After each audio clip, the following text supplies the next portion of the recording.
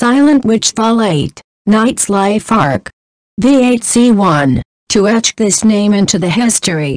As GT Silent Witch August 23, 2021 6 minutes Serendia Academy principal felt his stomach churning like it never had before. Right now, his guest, Darius Knightley, the second most important person in this country after the king, or as people called him Duke Crockford, sitting across from him.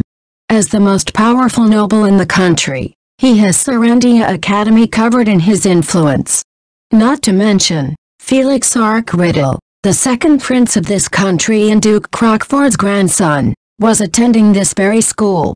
At the chess tournament where the second prince had managed, an intruder was pretending to be a teacher from another school, which likely resulted in some criticisms for his inadequate security. Fortunately, the intruder was quickly apprehended and the second prince was not injured, but even so, Duke Crockford would not let that fact slip by. While holding back his shivering, the principal glanced at the sitting Duke Crockford across him. The man with the little over 60 figure and his pale blonde hair that had begun to turn into white has no resemblance to those older worn-out people. In his younger days, his good looks alone had captured many noble women's hearts. Despite his age, he always had a sharpness like a blade that never rusted. His bearing was strict and ruthless. Among the noble society, he was known for his shrewdness. I've heard the reports. The moment the Duke opened his mouth, the air in the room suddenly became heavier. As if having an invisible pressure on his back, the principal unconsciously tightened his grip on his stomach. Regarding the school festival, the principal responded quickly to the Duke's brief words. "Oh, of course, His Highness' safety is our top priority, so we would cancel. It will be carried out as planned." That was such short order, but the principal couldn't disobey. In front of this Duke, he was not allowed to even questioning his reason. The principal knew, in the past, people who questioned the Duke's orders were forced to be exiled from the kingdom. "We will strengthen security, and carry out the school festival as planned." Good. Just as the Duke nodded, a knock resounded on the door of the guest room. The one who said, "Come in," was not the principal, but the Duke. That very fact clearly showed who the ruler of this place was. "Pardon my intrusion, Felix Riddle, the Duke's grandson, the second prince of this country," entered the room upon opening the door. He bowed his head to his grandfather with a hint of apology on his ever-so-gentle face. "It's been a long time, grandfather. I deeply apologize for causing you so much worry." To his sincere and apologetic grandson, the Duke asked in a calm voice. "How are you feeling?" "I am fine. It brings me so much pleasure when I hear of your arrival, grandfather. I am very grateful to you for coming here despite your busy schedule." When Felix politely expressed his gratitude, the Duke nodded back silently. Their exchange seemed casual, but the principal secretly felt relieved when knowing the Duke had rushed to the academy for his grandson. It had been scary when the Duke forced him to carry out the school festival as planned, but he was certain the Duke had something in mind. Indeed. I bet His Excellency had been looking forward to seeing his precious grandson's debut. That's why he gave an order to proceed with the school festival. As the principal was convincing himself this way, the Duke turned his gaze at him. "I need to talk with Felix for a moment." The principal quickly stood up, understanding his unspoken intention to ask him to leave this room. Even if he was the principal of this school, if Duke Crockford told him to leave the room, he couldn't do anything but obey. After the principal left the room, Duke Crockford's calm face contorted slightly. In a distant manner, and in an abhorrent manner. "You disgrace." Felix did not change his expression despite the harsh words spat out lowly. However, his gentle expression was no longer there, and his blue eyes, like glass beads that had lost their light, reflected the Duke. Its appearance was exactly that of a lifeless puppet. "You have neglected to take precautions against outsiders. That carelessness led to this incident. With all due respect, Minerva, Anne, Temple, had a deep friendship for a long time with Serendia Academy. I believe it would be rude to be persistently cautious. Don't talk back to me. The Duke dismissed Felix's nonchalant rebuttal with a single word and told him brusquely, "You must make the festival a success. I've invited all the major lords to the festival. Show them the dignity of Felix Arkriddle. To be more precise, the authority of the Duke Crockford household. Soon, it will be time to determine the next king. And the current king will nominate one of his 3 sons to be his successor."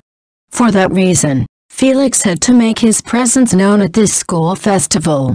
Understanding the Duke's intentions, Felix quietly bowed and said in a voice devoid of emotion, "Come as you wish, Your Excellency." Returning to his room, Felix went straight to the closet, opened its door, and pulled out a new set of clothes.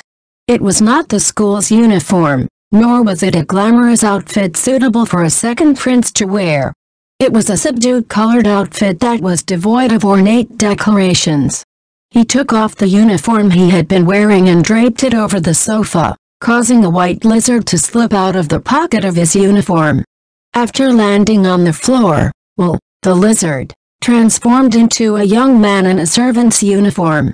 "Your Highness, if you wear that outfit, don't tell me are you planning? It's been a while since I've had a chance to cut loose, can I?" Felix smiled at Will's dismay. Most people would have nodded without a second thought if begged with that charming smile, but Will was resolved to give him some talk. There are only 2 days left until the school festival. After the chess tournament the other day, it would be best to refrain from playing at night until the festival is over. This is only my prediction, but I think Duke Crockford will give me some kind of role next time after he successfully presented me at the school festival. Whether it was diplomacy with other countries, a dragon-slaying mission, or even an engagement announcement. Felix predicted that once the Duke made Felix's presence known to the lords at the school festival, the Duke would do anything to create more glamorous topics in his discussion. "I have hardly any free time left. Will you help me, Willadian?" Will looked at Felix with a sorrowful face and gave one small nod. Soon after, Will's figure blurred and dissolved into water. When the distortion regained its outline, it was not a young man in a squire's uniform, but a man with the exact same appearance as Felix. This was the kind of illusion Will was best at. As a high-ranking spirit of water, Will may not be good at fighting or sensing threats, but when it comes to illusion, he has no equal. For this reason, the fact that Will can be his body double was very useful when Felix need to go out. Now, Will has the hair, the eyes, the skin color, the delicate and beautiful face, which was everything perfectly similar to Felix. The only difference was the somewhat sad expression on his face. Felix then quietly told his body double, "This is probably my last time to cut loose." Will said nothing, only reflecting his sad face. A face just like his own was staring at him sadly. Looking at such a strange sight, Felix responded with a wry smile. "I won't, of course, stray away from my true objective." Felix closed his eyes and then slowly opened them. Under his long golden eyelashes, a spark of determination shone eerily hidden deep within beautiful blue with a hint of green eyes.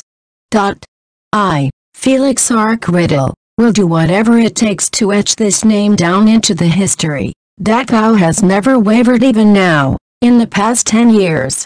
At least, let me enjoy my last time to cut loose, so whether to be his puppet, dog, or whatever it was, I'll let him whatever he wants me to be.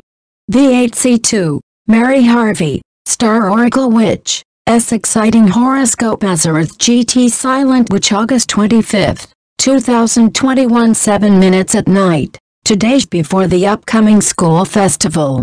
Monica was invited to a luxurious mansion. In there, she sat squirming uncomfortably on the couch, attended by the handsome servant boys. While Lewis Miller, the barrier magician, crossed his legs arrogantly, after receiving a drink from the handsome servant boys. Across from her sat a silver-haired charming beauty, who was also attended by a group of handsome servant boys as she sipped her glass of wine. She was the owner of the mansion, Mary Harvey, the Star Oracle Witch, a seven sage who was similar to Monica and Louis. With the charming innocent girl and the gracefulness of a mature woman, the Star Oracle Witch was a beautiful woman whose age was unknown. However, it has already been more than 30 years since she was appointed as the Seven Sages, making her the oldest of the current Seven Sages. Through Louis, Monica has been invited to this mansion this morning. Mary was eager to talk to Monica, but she was working on a top-secret mission outside her mountain cabin at the moment, which the details could not be talked about. To hide this fact, instead of wearing the Serendia Academy uniform, Monica dressed in simple casual clothes and slipped out of the dormitory with the help of Louis to visit Mary's mansion. I am very grateful for invite. When Monica uttered the words of greeting with a tense face, Mary giggled like a tinkling bell. Oh dear, you don't have to be so tense. Okay, how about a glass of pearled and red wine? You're already a fully grown adult, so you can drink wine, right? Maybe a light sip will help ease your tension. The handsome servant boy quickly came to stand beside Monica with a bottle of wine in his hand, but Louis dismissed it with a wave of his hand.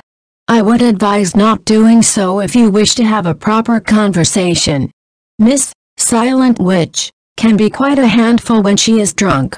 I once accidentally gave her some drink at my house and the result was a disaster. Monica clutched her chest at Louis' harsh words. It happened when Monica was staying at Louis Miller's mansion in preparation for her mission to escort the second prince. In there, Monica accidentally drank some of Louis' treasured wine. What happened later was devastating, though the rest was drunk by Louis himself. Aw, that's too bad. Guess juice will do then. Tea, thank you. Monica sipped the juice poured by the handsome servant boy and scanned the room. Mary Harvey, the Star Oracle Witch, was born from the Marcus family and had served the kingdom as one of the Seven Sages for many years, so it was quite fitting that her mansion was gorgeous and opulent. The windows were especially impressive. The glass used here was so luxurious that allows one to see the outside scenery clearly. It may have been made this way because she needed it for her prophecy, but it was extravagantly nonetheless. So, what do you want to talk about? When Monica asked timidly, Mary sipped her glass and smiled softly. Oh please, there is nothing serious here. I just wanted to chat with you for the first time in a while. With that, Mary moved her half-closed eye toward Louis and looked at him. Though I believe I didn't give you an invitation, I will permit it in consideration of your beautiful face, Louis. I do love beautiful things, after all. I am so flattered to hear that. Louis might have said he was flattered, but his manner said the otherwise, which made Mary let out a sigh sadly. Such a pity. If only you were 15 years younger, I would have made you my personal servant. Oh, how kind of you. Maybe you could expect me grown some beard in the next meeting. You're not cute. What do you expect from a grown-up man to look cute? When Louis responded brusquely, Mary put a fan to her mouth with a sorrowful look on her face and said, "This is why I don't prefer grown-up men." Both Mary and Louis have rather stubborn personalities, but they were unquestionably beautiful. Watching them chatting and laughing while being served by handsome boys was quite a sight to behold. It made her wonder why she had been invited here. She was the only one who didn't fit in this place.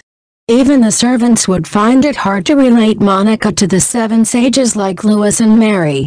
As Monica fidgeted with her glass, clutching it with both hands, Mary gave Monica a friendly smile. "I'm actually happy to have you around, Monica. We are the only girls among the Seven Sages, aren't we? So I want to get to know you better." "All right," Monica gave a vague response, and Louis was about to say something but held back. He probably wanted to say something like, "Isn't it too much to call yourself a girl at your age?" Even so, He showed her some consideration to the extent that he swallowed those words. After all, Mary Harvey was presumably the oldest of the 7 sages and the only one in the kingdom who was dubbed as the prophetess. The 7 sages had their own specialties in magic which was stood above among the other magicians. Just as Monica was skilled in no-chance spells and Lewis in barrier spells, Mary Harvey, the Star Oracle Witch, was skilled in astrology. It was relatively uncommon for people to study astrology, but Mary's astrological accuracy was unsurpassed among them. Moreover, the king trusted her immensely and dubbed her the prophetess. At the meeting of the 7 sages, she was the one who mainly presided over it. Monica suddenly had a thought. Could Mary want to reprimand Monica in a roundabout way for the fact that she kept skipping the 7 sages meeting? After all, it had been almost 2 years since Monica had been appointed as the 7 sages. And her attendance in the meetings held every month or two can be counted in one hand. I am sorry I have been skipping the meetings lately. Monica made the first move and apologized, and Mary smiled broadly. No need to apologize. In fact, it's always ended up with Lewis and the Jewel Magician exchanging sarcastic remarks, while the Thorns Witch happily eating vegetables, and the Cannon Magician snoring in his seat. Just for your information, the Abyss Shaman attendance rate is less than half of yours. This fact alone almost made the image of the 7 sages shattered into 1,000,000 pieces. You don't have to be so nervous. Even I would say you're the most diligent person among the 7 sages. Right, the other day. Thank you for helping me calculate the observation records for my students. Really, you've been a lifesaver. When she was holed up in the mountain cabin, Monica took on the task of calculating the star orbit observed by the astronomers who were Mary Harvey's students. It was one of the most difficult tasks that Monica had ever taken. It was such a challenging job for her, so Monica remembered it well. If I recall correctly, it was a decade-long record of a single star, right? I've recalculated it several times, after all. What happened to that star now? Mary can predict the future of a country or a person by the color of the star, the number of times it blinks, its orbit, and its distance from other stars. What Monica can do is calculate the results of the observations, but she has no idea whose fate is implied by the results. So she simply calculated the orbit from the observation results and provided the results to Mary.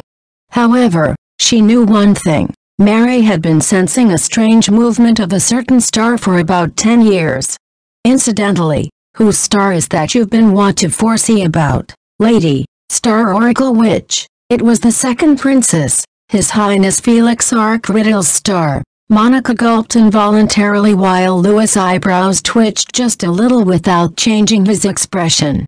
Perhaps noticing their reaction, Mary put her hand on her cheek and let out a sigh of depression. I've been foreseeing many futures of the kingdom, especially on the royal family, but for the past 10 years, I've been unable to read His Highness Felix's destiny. At Mary's words, Monica's heart stirred quietly. Mary's star oracle was not all-powerful, and she herself was well aware not everything can be foreseen. Still, the fact that she was unable to read Felix's destiny at this moment gave Monica a strange feeling of uneasiness. An assassination attempt by Casey, an intruder at a chess tournament. Amidst all the disturbing things happening, the school festival was approaching in 2 days. I have a bad feeling about this. As Monica held her chest and cast her head down, Mary leaned forward to peek at Monica's face. On the surface of Mary's somewhat unfocused light blue eyes, Monica's figure was reflected there. Lady, Star Oracle Witch, why look so gloomy? All right, as thanks for helping me with my work, how about I foresee your destiny a little bit? Mary rose slowly to her feet and stood at the window, dragging a thin silk robe with her. She then looked up at the stars in the night sky with her clear eyes, then declared Monica's destiny she foresaw. I can foresee your love life is on a roll right now. Moreover, You might end up spending a passionate night with a nice gentleman. Monica hung her head, looking like she was about to throw up, and covered her face with her hands. It's still too early for me. Just a few days ago, she had received a proposal of engagement based on chess. While Louis was, "That's a bit too crude for a prophecy from the Seven Sage," muttered in amazement. V08Ch, Monica turns into a bad girl as Earth GT Silent Witch. August 28, 2021. 10 minutes. Mary Harvey, the Star Oracle Witch, suggested Monica for staying over, but considering tomorrow was the day before the school festival, she declined politely. In fact, no classes would be held on that day. However, student council members and students who were going to perform need to show up in order to prepare for the festival. For that reason, Monica also had to show up once before noon. After walking away from Mary's mansion for a while, a little yellow bird flew down from the sky. It spun around above her spot, then immediately transformed into a beautiful woman in a mage uniform. It was Lynn, Louis' contracted spirit. "Have you enjoyed your drink feast?" Louis's brow wrinkled deeply at Lynn's remark. Don't speak those words when in front of my wife." He felt guilty when remembering his wife was pregnant at home, but he had indulged in a drinking spree. To which, Lynn affirmed in response. "Understood. I will tell Madam that Sir Louis was having a drinking spree accompanied by handsome boys. Looks like your mouth needs to be disciplined. But before that, I have a task for you. Take Miss Silent Witch back to Serendia Academy." Louis can travel fast with his flight spell, but Monica can barely use it yet, except for leaping. It would take a horse-drawn carriage half a day to get from Mary's mansion to Serendia Academy, but with the use of flight spell, it can be done in no time at all. "I guess I really should practice my flight spell." While Monica was pondering these thoughts, Louis continued as he rebuttoned his coat. "I also have a slight concern when the Star Oracle Witch told us the second prince's fate can't be predicted, right? As for the intruder at the chess tournament, I have instructed my men to send him to the capital shortly. That way, I can use all my hands to make him reveal the mastermind.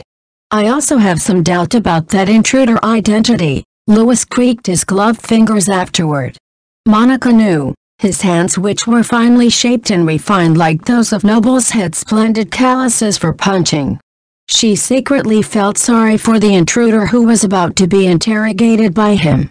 "My colleague, please keep your vigilant during the school festival. Just in case, I'll lend you this useless maid. Use her as you fit, Miss Silent Witch. You can lead the task of assisting to this excellent maid." Lindbergfield. In response to Louis's sarcasm, Lynn introduced herself like that of the head maid without changing her color. Her thick face was something Monica would like to learn. Louis glanced at his brazen contract spirit and gave a small cough. "Also, I will be there on the day of the festival. While I do have another task to do, I'll try my best to help you with the escort." Having Lynn, who can oversee a wide area, and Louis, who was skilled in the barriers, could not be more reassuring than this. Monica bowed to Louis and said, "I'll be glad if you can help me," but Lynn blurted out. Shouldn't it have been Sir Louis who need to bow to ask for help? With his smile remaining on his face, Louis wordlessly kicked Lynn in the leg. Lynn's flight spell was a little different from that used by human magicians. Unlike ordinary flight magic, where the magician wrapped a thin membrane-like barrier on his body to fly, in Lynn's case, she created a hemispherical barrier around herself to bring everyone within it. It may sound easy, but it's impossible for a human's mana to maintain a hemispherical barrier while traveling at high speed for a long period of time. That's probably why Louis, despite swearing a lot, valued Lynn's abilities. It had been 30 minutes since they had been flying in the sky. After scanning the ground below, Lynn then spoke. "We will be arriving at Serendia Academy shortly." "Oh, incredible, that was fast. I do provide some landing methods you can choose." To be more specific, I have the tornado kick landing method, the head spin landing method, and the grand wheel method. The main point is, I've made some modifications in the shape of the barrier to make it easier to spin. Was the method Lynn and Lewis previously used when landing the old garden included among them? All of them were nothing but worrisome, so Monica quickly said, "You use the safest landing method, please, as you wish." Proceeding to decrease our speed, Lynn, who had been looking at the ground, tilted her head 90 degrees to the side with a snap. Her creepy reaction, like a doll with a broken head, was a sign that she was expressing her puzzling behavior in her own way. I have detected a suspicious carriage parked near the Serendia Academy boys' dormitory. Shall we land in a spot nearby, so we can scout out the carriage? Lynn's flight magic worked by moving hemispherical barrier, so it's not suitable for scouting through wooded areas, since it would collide with the trees and make a loud noise. As such, she needed some open space for her to have a quiet landing. Monica pondered for a moment before giving Lynn some instruction. I'm planning to use Farsight, so can you maintain your barrier in a fixed position? Certainly, the Farsight spell works the same way as using a telescope. So when using it while moving or something obstructed her view, that would make it harder for her to see the object. After having Lynn fix her flight spell and still, Monica activated Farsight without chanting. The carriage, which parked secretly near the boys' dormitory, was a small carriage with two-wheeled and few ornaments, a plain one. But Monica soon realized that it was protected by high-level magic tools. The whole carriage has a simple protective barrier and a soundproof barrier. It's likely using some kind of engineering in the wheel to suppress vibration. Perhaps it's for a noble traveling in secret? She can't see the coachman's face clearly since his head was covered in a hat with his face hidden by a scarf. Is there someone inside the carriage? After carefully looking at the carriage, Monica noticed someone sneaking out of the boys' dormitory and approaching the carriage. It was a rather tall man wearing a hooded cloak with black hair peeking out from between the hoods. Realized, Monica exclaimed in surprise. Even he changed his hair color. She could still see the golden ratio of his body.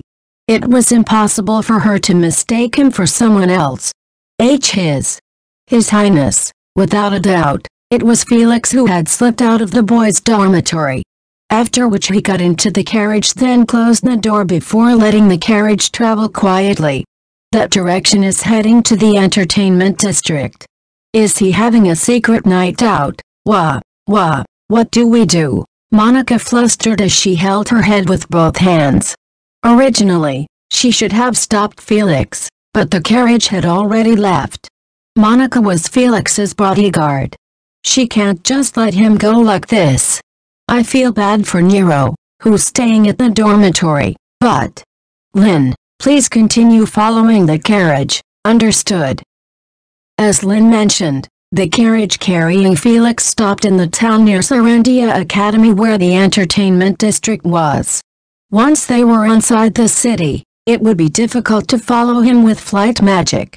So Monica asked Lynn to land quietly with the safest method and followed Felix on foot afterward.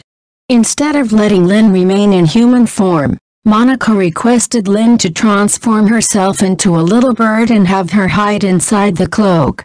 The humanoid Lynn stands out whether she is a man or a woman, after all. Afterward, Monica pulled her hood up tightly over her eyes and cautiously followed Felix's back.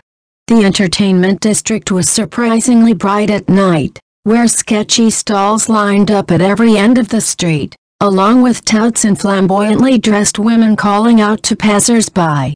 The reason why there were so many people here even though it was nighttime was probably related to local nobles who were staying in the town near the Serendia Academy to participate in the school festival.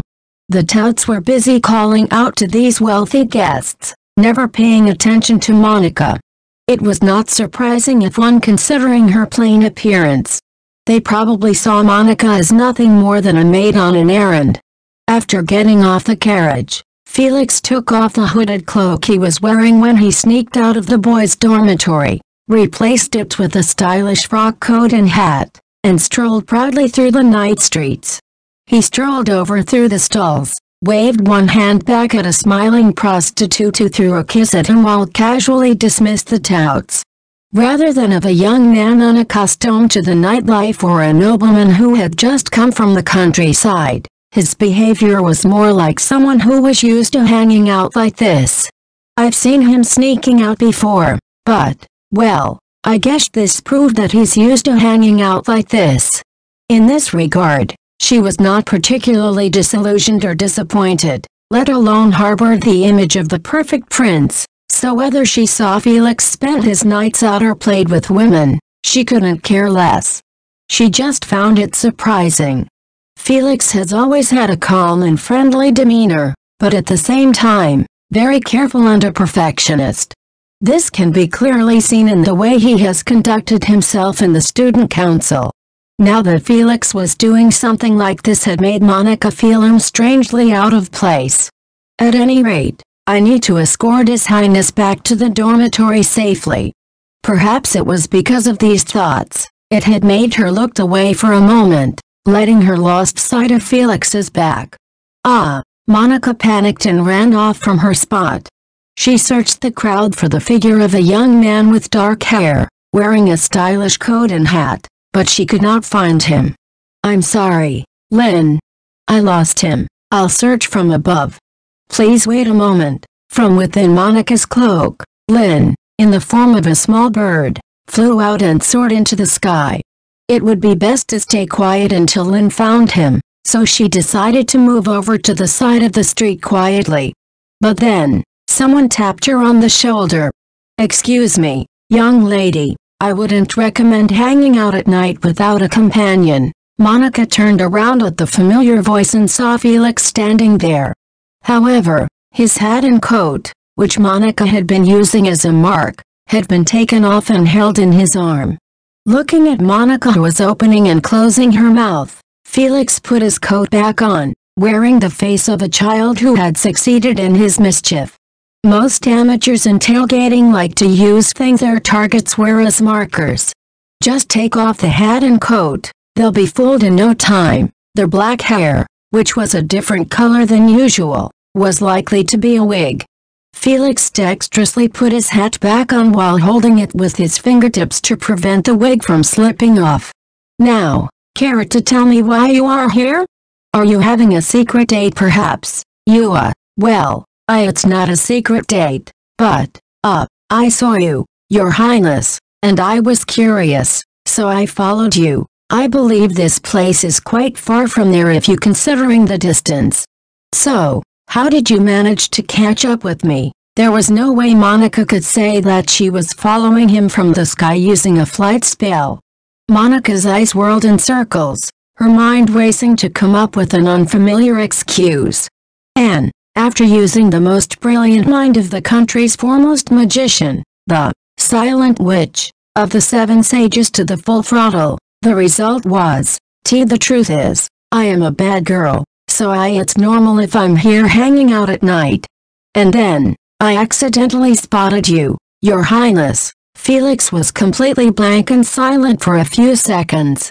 The next moment, he released his breath and laughed in trembling. A bad girl you are?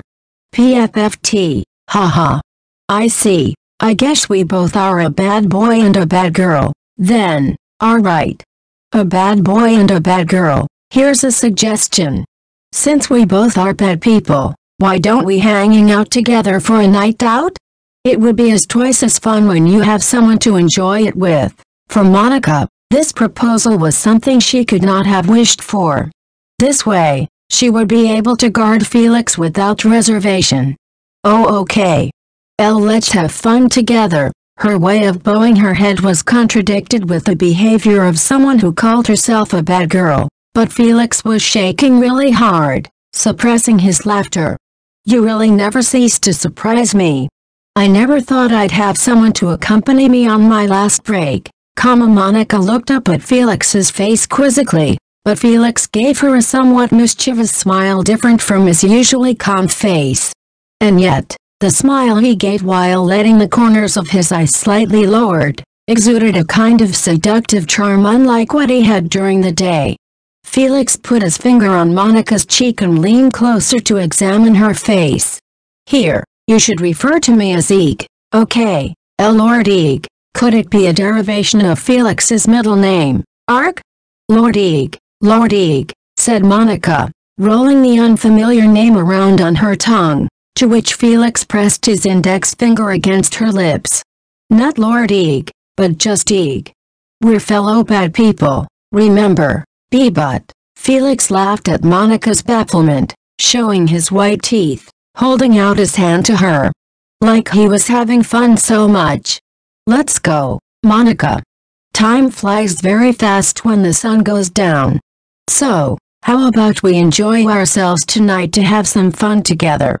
V08Ch, The House of Madame Cassandra Azareth GT Silent Witch August 30th, 2021 9 minutes, Miss Silent Monica, can you hear me? Monica, who's been walking alongside Felix, heard Lynn's voice out of nowhere. She looked around in alarm, but Felix and the other passers-by didn't seem to notice. Can you hear me? I am now speaking directly to your eardrums. Apparently, Lynn could speak directly to Monica's eardrums through vibration. It looked simple but was a highly advanced technique. At the very least, it's not something a human being can do. I've confirmed that Miss Silent Witch has successfully met up with the second prince. I will be guarding the two of you in the air. If everything is all right, please raise your right hand. Monica raised her right hand, pretending to fix the rim of her hood, and found a small yellow bird on the roof of the store ahead. I may not be able to enter the building, but I can hear most of the conversations. If there's an emergency, please do not hesitate to summon me. Although Monica appreciated Lynn's support, one wrong move and she might break in as a man in a flamboyant costume, just like last time.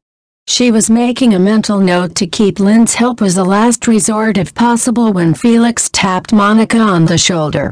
By the way, Monica, what kind of places do you usually hang out at? Felix laughed in a somewhat meaner way than usual. Monica broke out in a lazy cold sweat, desperately trying to figure out what a night out is all about. As a person who basically never went out through the days facing the numbers and magic formulas, the word hanging out was a known territory. Much less a night out. What is she supposed to do when she goes out at night? As bad girl, you should be used to the nights out, right? Can you tell me what kind of places do you usually go to?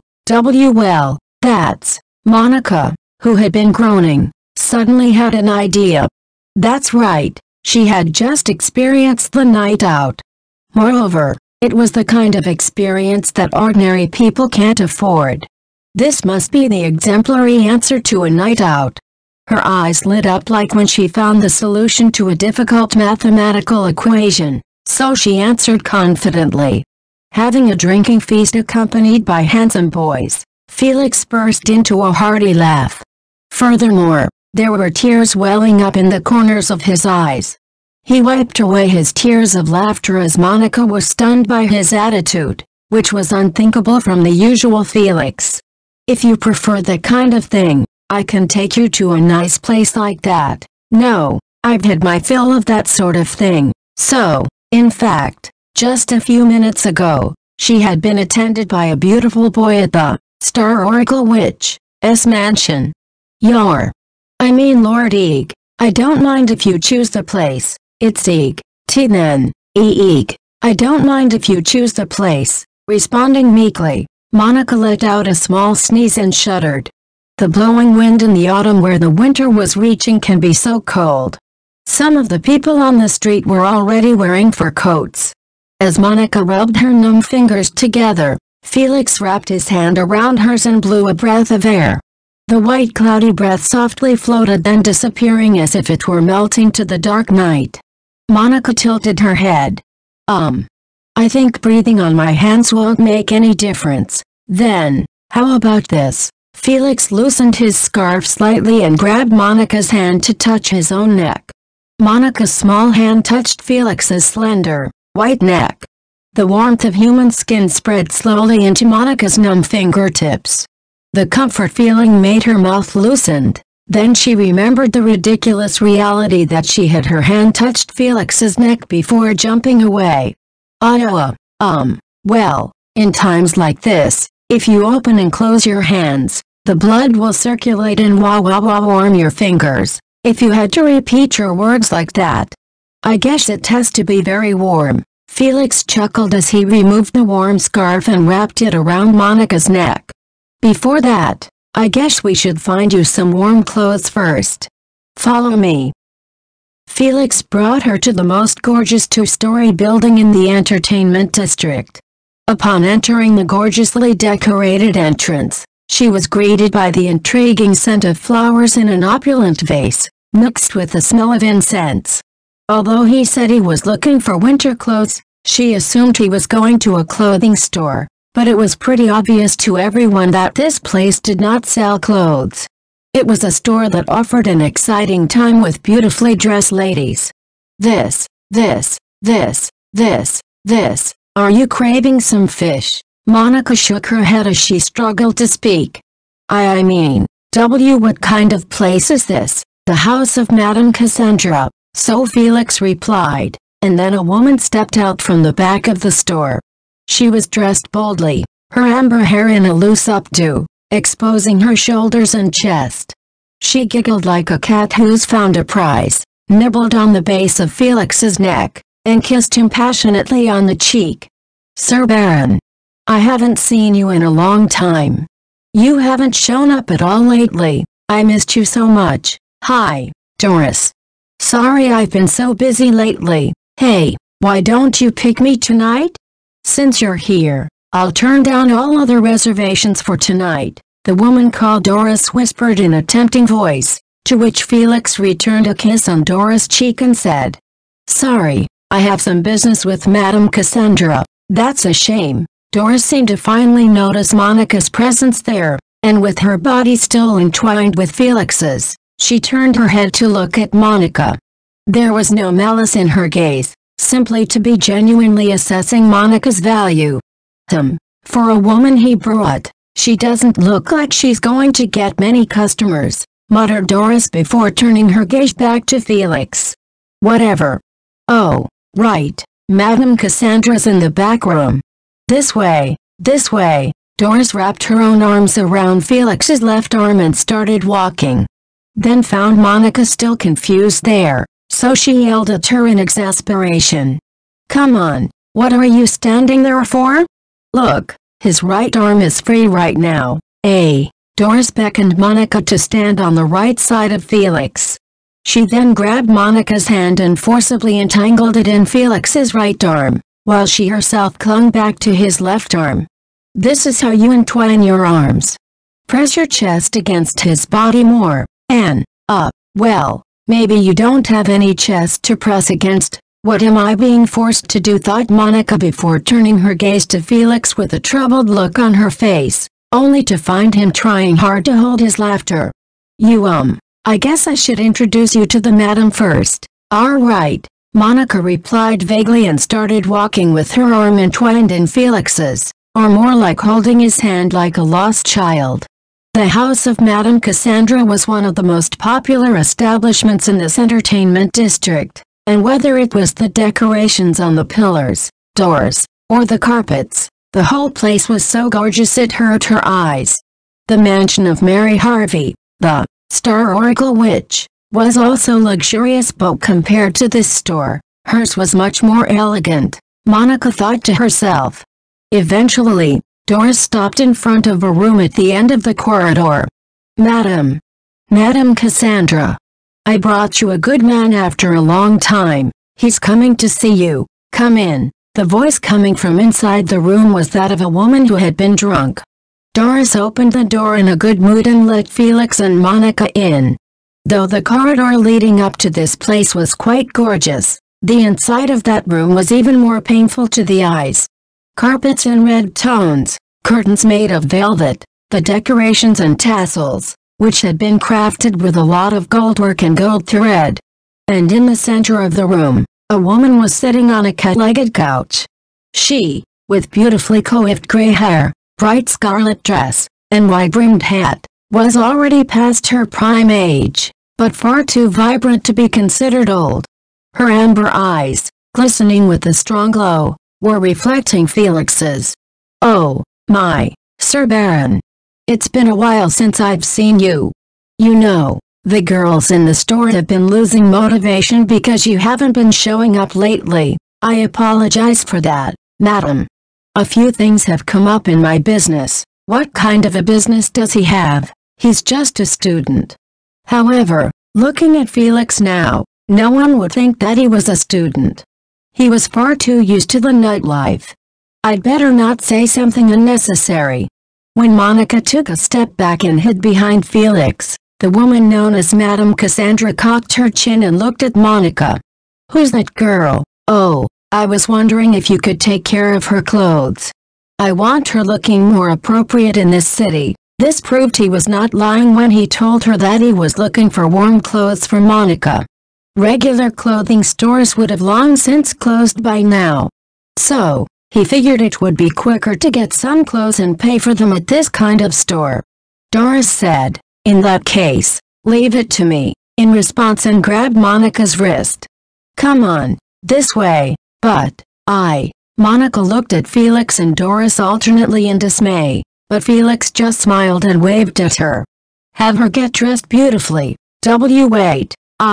Come on, get moving." Doris grabbed the flustered Monica's wrist and started walking with a big stride, half dragged to another room. After watching Monica being dragged away by Doris, Felix sat down on the couch across from Madame Cassandra, which she then opened a locked drawer of her cabinet, took out a few envelopes from it, and placed them before him afterward. "Baron Grimton, Count Morin, Countess Shint, Marcus Bardia, it was from the nobles you met in this store. Thanks for all your help as always, madam." Felix thanked her, took the envelopes, and put them in his pocket without checking the contents. The nobles that Madame Cassandra mentioned had one thing in common. They are all nobles affiliated with Duke Crockford. Of course, the perceptive Madame Cassandra must have been aware of this. "I don't mean to pry too deeply, but, are you going to stop coming to this store?" "I'm afraid so." Felix placed a bag of gold coins in front of Madame Cassandra, who sighed, "My precious guest," in response. "This should be enough for you to have a big party tonight, and of course you're going to be at that party, aren't you?" "No, I've got other places to go. If you could just lend me a place to sleep tonight, that would be enough." Madame Cassandra, with a sullen look on her face, took out a smoking pipe and sucked the tip of it into her bright red lips. "For the last time. You can bring in as many girls from my store as you like to your room. That might not be a bad idea, though. On my way here, I made a night-out friend, albeit in an unexpected way, so I'd planning to take her as my priority today." Madame Cassandra widened her eyes, which had been squinting moodily, and blinked. Could it be that the dull girl from earlier? "Yes, she's my friend." When Felix answered plainly, Madame Cassandra put her hand on her forehead and looked up at the ceiling. "What a bummer. I thought she was going to be sold to one of our stores." As Madame Cassandra blurted this out, she heard a clattering sound of running in the corridor. Moments later, Doris came running into the room with Monica by her side. Madame, in Doris's arms, who was raising her voice, Monica was mumbling numbers with vacant eyes. Felix rounded his eyes at the sight of her appearance in a flimsy dress, like the ones the girls in this store wear, which looked like underwear. A kind of revealing dress that would look good on a woman as voluptuous as Doris, but when worn by Monica, who's too skinny, it made her look impoverished and uncomfortably cold. The dark Bordeaux fabric only accentuated Monica's pallor, and the shoulder straps had already slipped halfway down, almost exposing her scanty bosom. Doris said to a surprised Felix, brushing her hair. "I'm sorry, Sir Baron. I gave this little girl you came to sell us a little demonstration on how to please a man, and all of a sudden she's turning into a cripple. I'm really sorry. What should I do? Can I fix it by hitting her head? Doris's instruction, including the demonstration, was probably too intense for Monica. As a result, she seems to have tripped into the world of numbers, just like any other time. I'm sorry, Doris. I guess I was not clear enough. You've come to sell this orphan girl to our store, right? Well, she's a little too skinny to be suitable for most men, but I'll make sure she's ready to take on customers, so don't worry about leaving her to me. This Doris will take good care of her. From then on, until Felix cleared up Doris's misunderstanding, while Monica kept muttering numbers with her empty eyes endlessly. V08Ch Broach Azereth GT Silent Witch September 1st, 2021 8 minutes. You really have no flesh at all. I don't know what kind of situation you've been in, but don't worry, our store will feed you well. And even if you have a skinny body, you can still give a man a lot of pleasure if you use it right. Listen, our job is to please the customers, but they would get excited if they get a woman moaning and screaming by their hands, so you have to make yourself feel good too. For example, around here and here. Also, touching here will make you feel good. After Doris thrust her hand groping into her clothes, Monica's memory was cut off from there. A soft touch on her cheek brought Monica back to herself. Ah, a cat's paw. Nero must have touched her on the cheek with his soft paw. Monica thought so, but when she looked around, she found herself neither in her mountain cabin nor in the attic, but in a room decorated with red and gold that was a sight painful to her eyes. She then turned to her left where the paw had touched her cheek and found Felix was looking at her with an indescribable look on his face. Have you come to your senses, yo? Yo. When Monica was about to say Her Highness, Felix presses his forefinger against her lips. Monica broke out in cold sweat and darted her gaze at her surroundings, and realized that she was now sitting on a luxurious couch leaning against Felix, with Madame Cassandra sitting across from her and Doris by her side. She then met Doris' eyes, who gave a bitter smile as she was fiddling her amber hair with her finger. Well, I'm sorry. I thought you were going to be sold to our store. That's when Monica finally noticed what she was wearing. It was Bordeaux's dress that looked like flimsy underwear, the one that Doris had forced her to wear after being dragged away earlier. Achoo! Monica sneezed, to which Felix took off his jacket and put it on her. Doris, Felix looked at Doris reproachfully, and Doris smiled wryly. Yeah, I'm sorry. I'll lend her some warm coats. And she might need some gloves too. I just want my clothes back, that's all. Monica hurriedly stood up and shoved the jacket over her shoulder back at Felix. I'll return this to you. Achoo! As she sneezed, her dress, whose shoulder straps had slipped out, fell to her feet. Since she was not wearing any kind of corset today, her dress came off easily, leaving her upper body bare. After that, she crouched down to pick up the dress, pull the shoulder straps over her shoulders, then carefully checking the hem of the dress to make sure it was not dirty. Watching such a scene, Felix and Doris were dumbfounded. Madame Cassandra raised her eyebrows at the unfazed Monica, who put more concern over the stains on the dress rather than by the fact that her dress had just slipped off in public.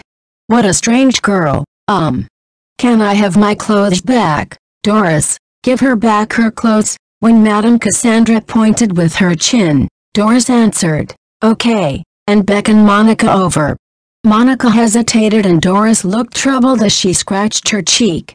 Don't worry, I just want to give you your clothes back this time. Oh okay, though if you want me to teach you how to please Sir Baron, I can teach you in secret. Monica shook her head furiously, and Doris giggled happily in response. After Doris returned her clothes to her, Monica borrowed a warm fur coat and gloves. Having never worn a fur coat before, Monica was surprised at the hefty weight of the coat at first, but once she put it on, she found it to be very warm and windproof. If I had this, I don't need to cover myself up with a thin blanket when I'm riding on a cold night, thought Monica as she was secretly impressed, at which Felix gave a smile. Yup, it looks good on you. You look like a little animal when you put on a coat fur. Please stop calling me little squirrel. I won't, Monica.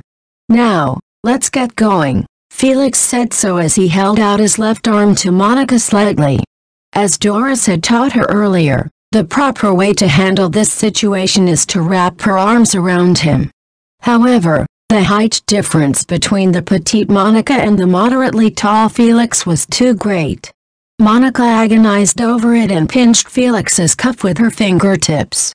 This way, she didn't have to worry about losing him. And Felix didn't rebuke at her gesture. Now, there are some stores I want to visit, but let's stroll around a bit. I think it's more fun to check out the stalls and street vendors first. Having said that, Felix started walking, taking a street that has many stalls and street vendors on.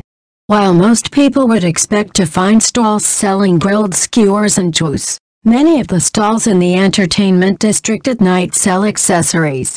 Apparently, stall owners who sell food and drink during the daytime rent their stalls to those who sell accessories during the night.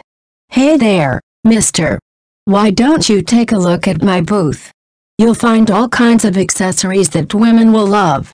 The girls in the brothel will be very happy to have this as a souvenir. How about some pretty bracelets for the young lady over there? We also have some earrings. I guess looking a bit won't be hurt. As Felix stopped to look at the accessories on the stall, the shopkeeper was rubbing his hands.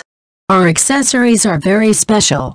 After all, they come with the blessings of a famous magician. Oh, you have magic tools. Yeah, we've got something like that here. Apparently, the words blessing and charm were more popular with young people than magic tool. The shopkeeper began explaining in a plausible tone of voice that the necklace had a spell to increase one's charm and that the ring would ward off evil and so on.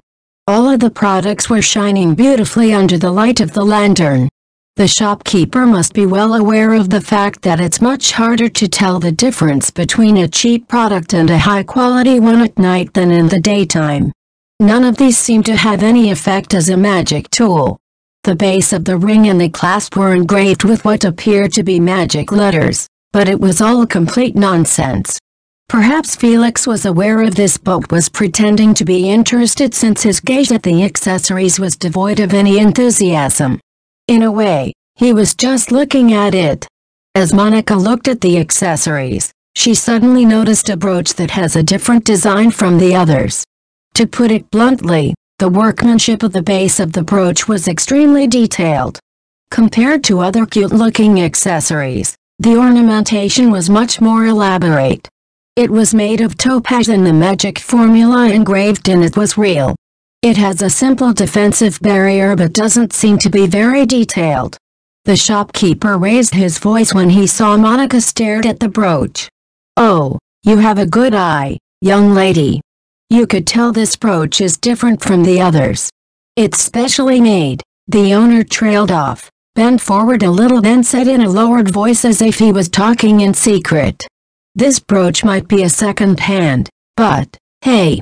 It was made by one of the 7 sages, the Jules magician. Oh, the mention of the 7 sages made Monica wince.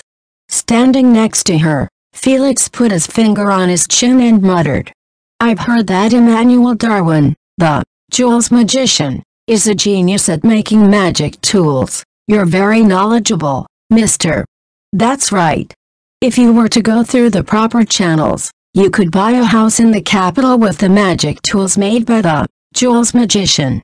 Here, I am offering it at a special price. How about it? Can I see the brooch? After Felix said this, the shopkeeper said amiably, here you go, wrapping the brooch in cloth and offering it to him.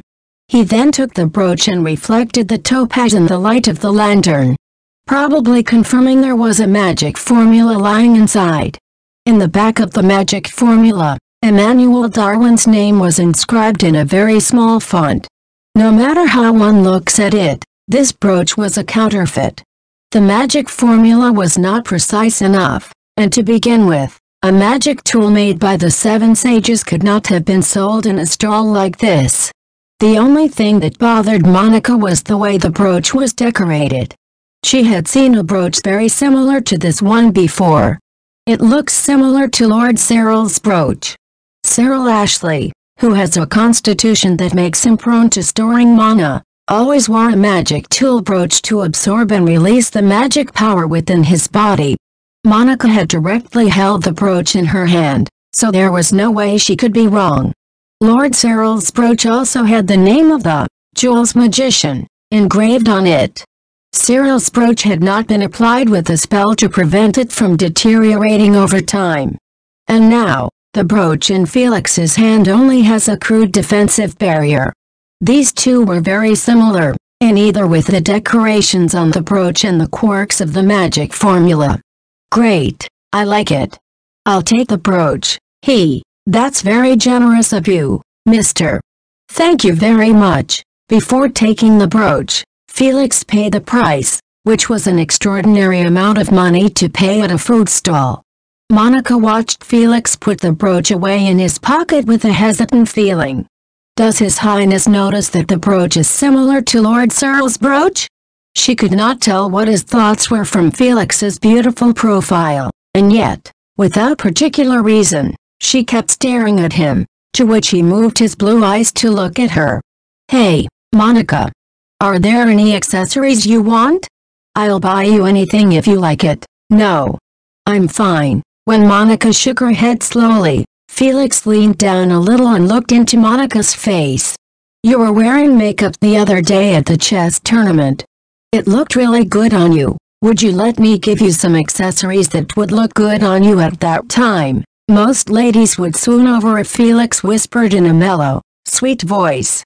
But Monica didn't feel anything from it. And now, she was thinking in her own way and said clumsily.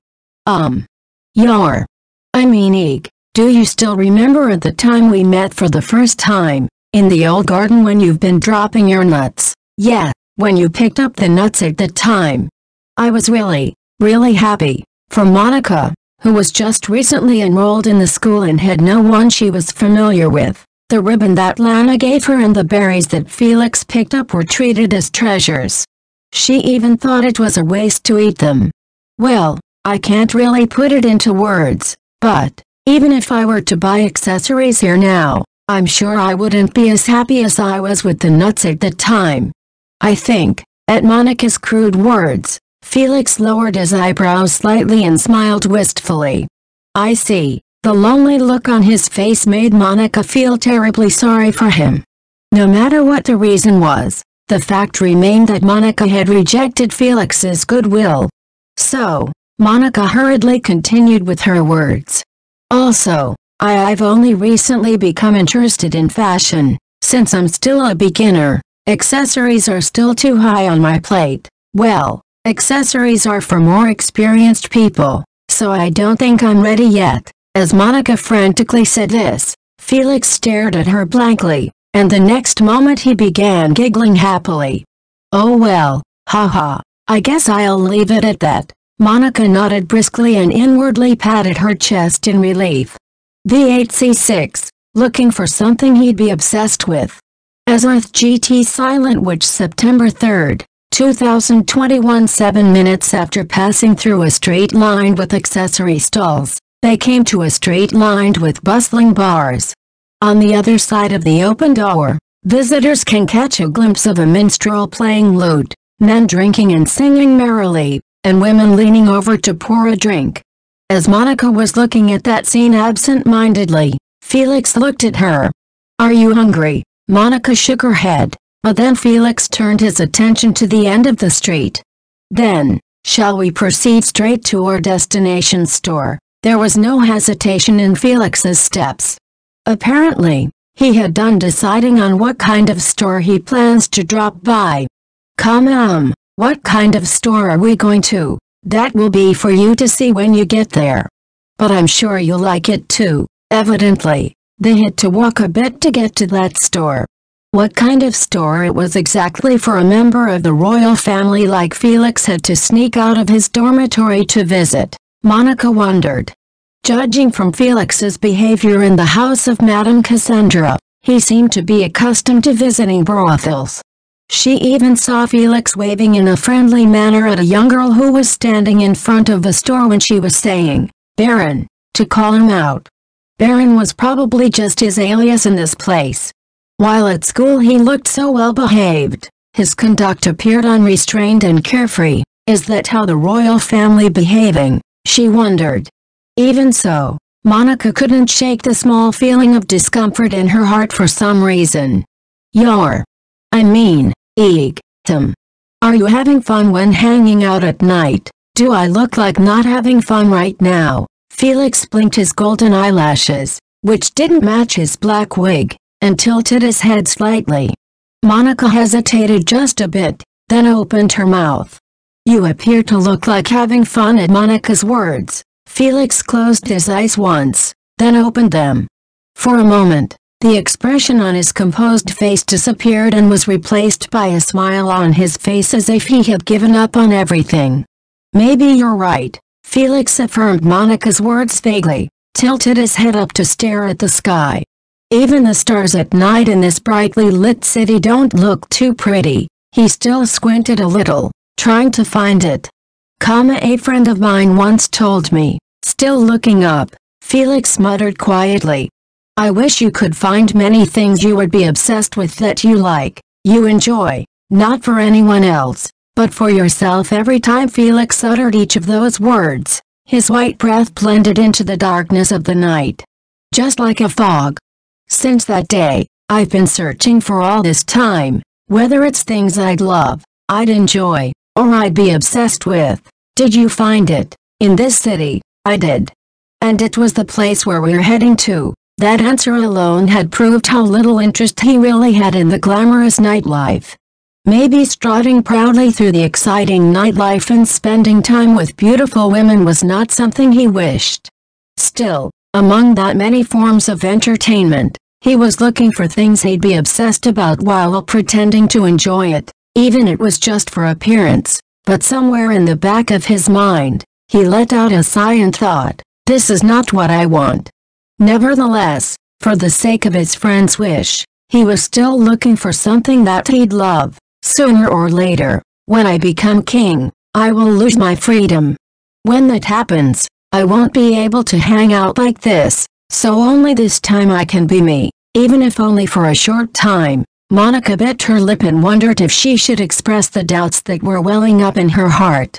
Depending on the circumstances, doubting his reasoning could be considered disrespectful, and ending up with her head decapitated would be a natural thing. Still, Monica wanted to know the truth. What was Felix really thinking? Do you still want to be a king, even though you know you'll lose your freedom? Do I want to be a king? I guess you're a bit wrong about that. Felix shook his head slowly, then looked down at Monica. The expression drained from his composed face, and his jewel-like blue eyes lost their sparkle. I have to be king, yes. Being born into royalty and aiming to be king is a natural thing, a feeling that Monica will never understand. The topic of the succession to the throne is a very delicate one. So having someone doubt him might lead him to get an insult saying that he's not fit to be a king. That's why Monica bowed deeply to Felix. I am sorry for asking you such a rude question. I don't mind. Honestly, I'm glad you're taking an interest in me. Especially since you've been surprisingly indifferent to me. V08Ch. Monica yelped out unconsciously like a frog that had been hit by a carriage. What Felix said has a point. Although Monica had some consciousness for Felix, it was as a target for her protection, not for the individual himself. At most, he had an amazing body with a golden ratio in her mind. As Monica lingered in silence, breaking out in a cold sweat, Felix put his finger on her chin to lift her downcast face. If you feel sorry for yourself, then you should tell me about yourself next. About myself. There are so many secrets surrounding you. Monica's face tensed up. Her biggest secret was the fact that she's Monica Everett, the Seven Sages, the Silent Witch. She thought she had managed to keep it hidden until now, but perhaps Felix had figured out Monica's true identity? Like you would appear in the place wherever I present. Entering the secret old garden where you can't enter without a key, witnessing my escape from the dormitory, and now, here you are. The reason Monica was able to enter the closed old garden was because of her spell. The reason she witnessed Felix's sneaking out of the dormitory at that exact moment was because of Nero's help. And now, the fact that Monica was standing here was because of Lynn's help. And all of them were things that can't be done by an ordinary student. Felix took Monica's pale hand and placed it on his own neck. And just like he had warmed her hand earlier, he tried to warm Monica's hand. When I realized you were following me, the first thing that crossed my mind was you were an assassin who wanted to kill me. But when I put your hand on my neck like this earlier, your fingers never tried to strangle me. After all, anyone who seeks an opportunity to assassinate someone would think of this as a chance. Monica paled immediately, realized Felix was testing Monica's response at the time. Since you didn't do anything because it was a crowded road, then how about now when we're on a deserted road? If you were planning to assassinate me, you can do it now. Whether to strangle or cut my neck, I would never dare. Monica quickly denied it, and Felix simply nodded. Yeah, I know, but, to her disappointment, he said plainly, you're not an assassin. If you were, you'd have killed me by now. Whatever your purpose is, you are far too suspicious to have been hired by anyone. I don't think you're an enemy, but you're too unreliable to be an ally. That's why I've been treated you as an interesting pet. Pet. Looking at the flabbergasted Monica, Felix chuckled mischievously. Now we're just fellow night outers sharing the same secret. He then extended his index finger and flicked it against Monica's forehead. And did you realize it? You could have made a good deal in this situation. Like if you didn't want me to find out that you're night out, you do what I said. It's just that, well, there's nothing in particular that I want from you. After winning the chess match from Felix, she had requested him to stop calling her little squirrel. But, since Monica had given up and let him call her by her name, there was nothing more she wants from Felix. I don't have anything that I want from you, nor I expect anything from you, really. Yeah, I've known that much after spending together in the past few months. That you never expect anything from me. Felix turned his back on Monica and walked a few steps ahead of her. Then, without looking back at Monica, he suddenly said, well, that might be comforting but also a bit lonely. Felix started walking slowly while Monica followed behind quickly. Feeling bad about standing next to Felix, so she walked diagonally behind him with her head hanging down, but he entangled his own fingers with hers before starting to walk again. And to Monica's confusion, Felix said, I told you before, didn't I? I'm looking for things that I like and enjoy. I do enjoy playing you out, so I'm not going to pry into who you are. So why don't you give me more attention, huh? Playing me? Oh, let me correct that. I'm enjoying playing out with you. You just said playing me. Me. Felix dragged Monica, who was making muffled grunting noises, by hand, then looked ahead before giving a particularly cheerful voice. Look, the store we're looking for is in sight. Even though she knew she was being deceived, she looked the way he pointed out and saw an old brick house. Hanging from the door was a small lamp and a wooden plaque, with the orange light from the lamp illuminating the words on it. And engraved in the unadorned plate were the words Porter Antiquarian Bookstore in rugged letters. Now, Monica, let me tell you something. This store is my favorite place. V08Ch. The second prince is obsessed with AOG Silent Witch. September 6, 2021. 7 minutes creak after he opened the door opened. The sight of a row of bookshelves that were evenly spaced within the store appeared before her. Each gap between the bookshelves was so narrow that one person could barely pass through. Without hesitation, Felix made his way between the second and third bookshelves from the right, and Monica hesitantly followed behind him. Monica could smell the unique scent of old paper and insect-repellent herbs in the store. This was different from the night city filled with the scent of makeup, perfume, and alcohol, which eased Monica's mind a little. Glancing at the books on the shelves as she walked, she noticed the books were crammed with academic books related to medicinal herbs and medicine. This was not Monica's area of expertise, but she could somehow tell that the books were kept in good condition. Eventually, after passing through a narrow gap in the bookshelves, they arrived at a small counter where a man was sitting, writing by the light of a lamp. The man with brown skin and stiff black hair was wearing a pair of glasses, and maybe with some foreign blood flowing in his veins. His almond-shaped eyes and deeply chiseled face made it difficult to tell his age. He could be in his 20s or 40s. Perhaps because of the creaking sound from walking, it had made him notice their presence, but the man didn't raise his head up from his papers. "Good evening, Porter," Felix called out to him, but the shopkeeper didn't raise his head up. He seemed so engrossed with his writings as if he cannot hear the voices of his customers. Eventually, he stopped his writing, putting back his quill pen into the inkpot, then opened his mouth. "Evening," he said as he nodded briskly before continuing with his writings. From the looks of it, he seemed to be writing some manuscript instead of ledgers. The eccentric attitude of the man, who refused to change his curt attitude even towards the obviously aristocratic Felix, vaguely reminded her of Claudia. "Monica, this is Porter. He's the owner of this store and a novelist. He spends about half the year traveling from place to place stocking books. It's lucky we met him today." "That's right. I just got back from stocking up the other day. Got a few books you might enjoy, really." Felix spoke in a lively voice with a lit-up face. Porter pointed with his quill to a bookshelf by the wall where the books that Felix would enjoy were. After heading to the corner where Porter pointed, Felix picked up the book before letting out an "oh" word in a cheerful voice.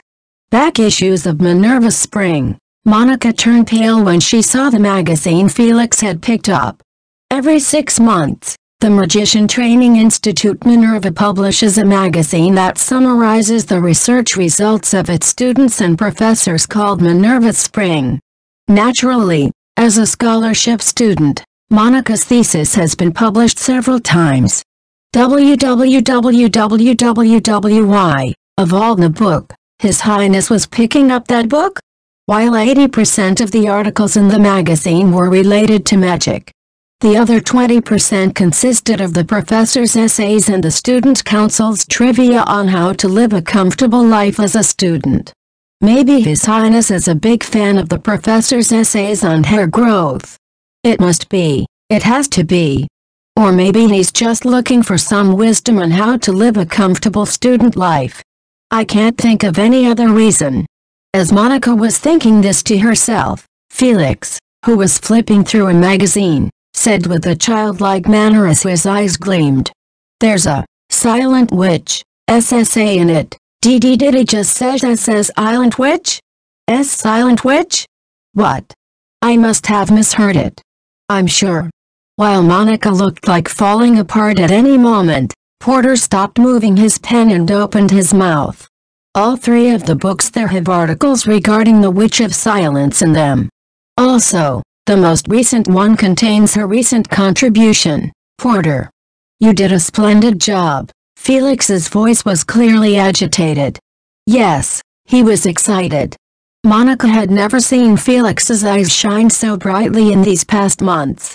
While Monica was stunned, unable to take in the various shocks, Felix laughed, slightly embarrassed. "Are you surprised? I'm actually interested in magic, but you said you didn't take any basic magic classes. Because of some circumstances, my grandfather forbade me to study anything related to magic." Felix's words came as a surprise to Monica. "Granted, a royal family member is demanded to have more skills in politics and languages than in magic. Nevertheless, many members of the royal family of the Riddle Kingdom have a talent for magic, and there have been several excellent magicians in the royal family in the past generations. The current king is also said to be an earth magician, and Felix's brother, the first prince, was a graduate of Minerva. It just didn't make any sense to Monica why they would go to the trouble of banning them to study magic. To Monica's bewilderment, he continued to flip through the magazine, without hiding his good mood. A grimoire is usually expensive and thick in size, right? Moreover, depending on the item, you need to have qualifications to read or buy it. That's why sneaking them in and hiding them in my room is quite difficult. So, he decided to use Minerva Spring, which was relatively easy to get hold of. However, the papers published in Minerva Spring were strictly selected. To understand them, one needs to have the knowledge of an intermediate-level magician. How much knowledge does Felix possess about magic? While Monica was wondering about this, Felix was still flipping through Minerva Spring and seemed to be more talkative than usual. I had read the previous article on the coordinates of the Silent Witch's wide-range magic formula, and it was brilliant. I can't believe she wrote that as a student. To put it simply, by not incorporating the tracking technique into the wide-range magic formula, the spell can be activated with a pinpoint in the exact target location to increase the accuracy. Because her calculation method to pinpoint the exact coordination is so groundbreaking, it had reduced so many steps in creating the magic formula. Monica was paying attentively with a stiff face. Well, yes, that's right. The current tracking formula has many shortcomings, so before improving the tracking formula, I wanted to make a compact wide-range magic formula without incorporating the tracking formula first. Wow, he really understands it. While Monica was flinching, Felix looked at her before suddenly realizing his embarrassing behavior. Forgive me, I'm actually a big fan of her. When it comes to the Silent Witch, I can't help but be rather talkative, fan. Although she's the youngest among the 7 sages and doesn't have as many flashy accomplishments as the barrier magician, I think she's made a significant contribution to the field of basic magic in our Riddle Kingdom. In addition, her no-chant magic is, well, it was very beautiful. As Felix uttered the last word, he looked somewhat enraptured. But Monica was no longer concerned with that. Has he ever seen me use no-chanting magic? When exactly has he seen me? Doesn't this mean that he knows who I am? There's no way, right? I have never seen such beautiful magic in my life. Oh, I wish I could see that no-chant magic with my own eyes again. As Felix let out a wistful exhale, Porter muttered to himself. You know, I'm currently writing a scene in my new novel about a foolish man who falls in love with a stage actress. And Abram, a friend of the main protagonist Bartholomew, who's in love with the stage actress Catherine, says, "Oh, I'd like to see her play again with my own eyes," and your expression was exactly like that. Well, you might be right, Porter. Yet, maybe that's what they call first love, first love. Finally, Monica's whole body convulsed. Maybe because she was too shocked, her head and her facial muscles were not working properly. What should I do? I want to escape to the world of numbers. Surprised? This is what I am obsessed with right now. Why have you ever met with Silent Witch? When Monica asked with an ashen look on her face, Felix nodded, his cheeks rosy with fascination. Yet, at the inauguration and New Year's ceremonies. But she always wears a hooded robe and few people know her real face. She always leaves the party after the ceremony, so I never had a chance to talk to her nor seen her face in person. Thank God, he hasn't found out who I am yet. Monica patted her chest. But it was too early to be relieved. But if I become the king, I can meet her whenever I want, so it's not a problem.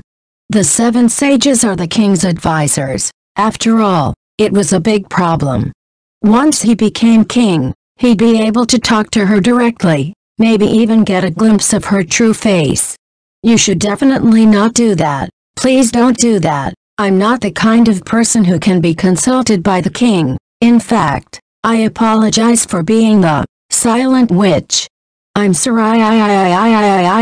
Monica finally turned over, clutching her stomach.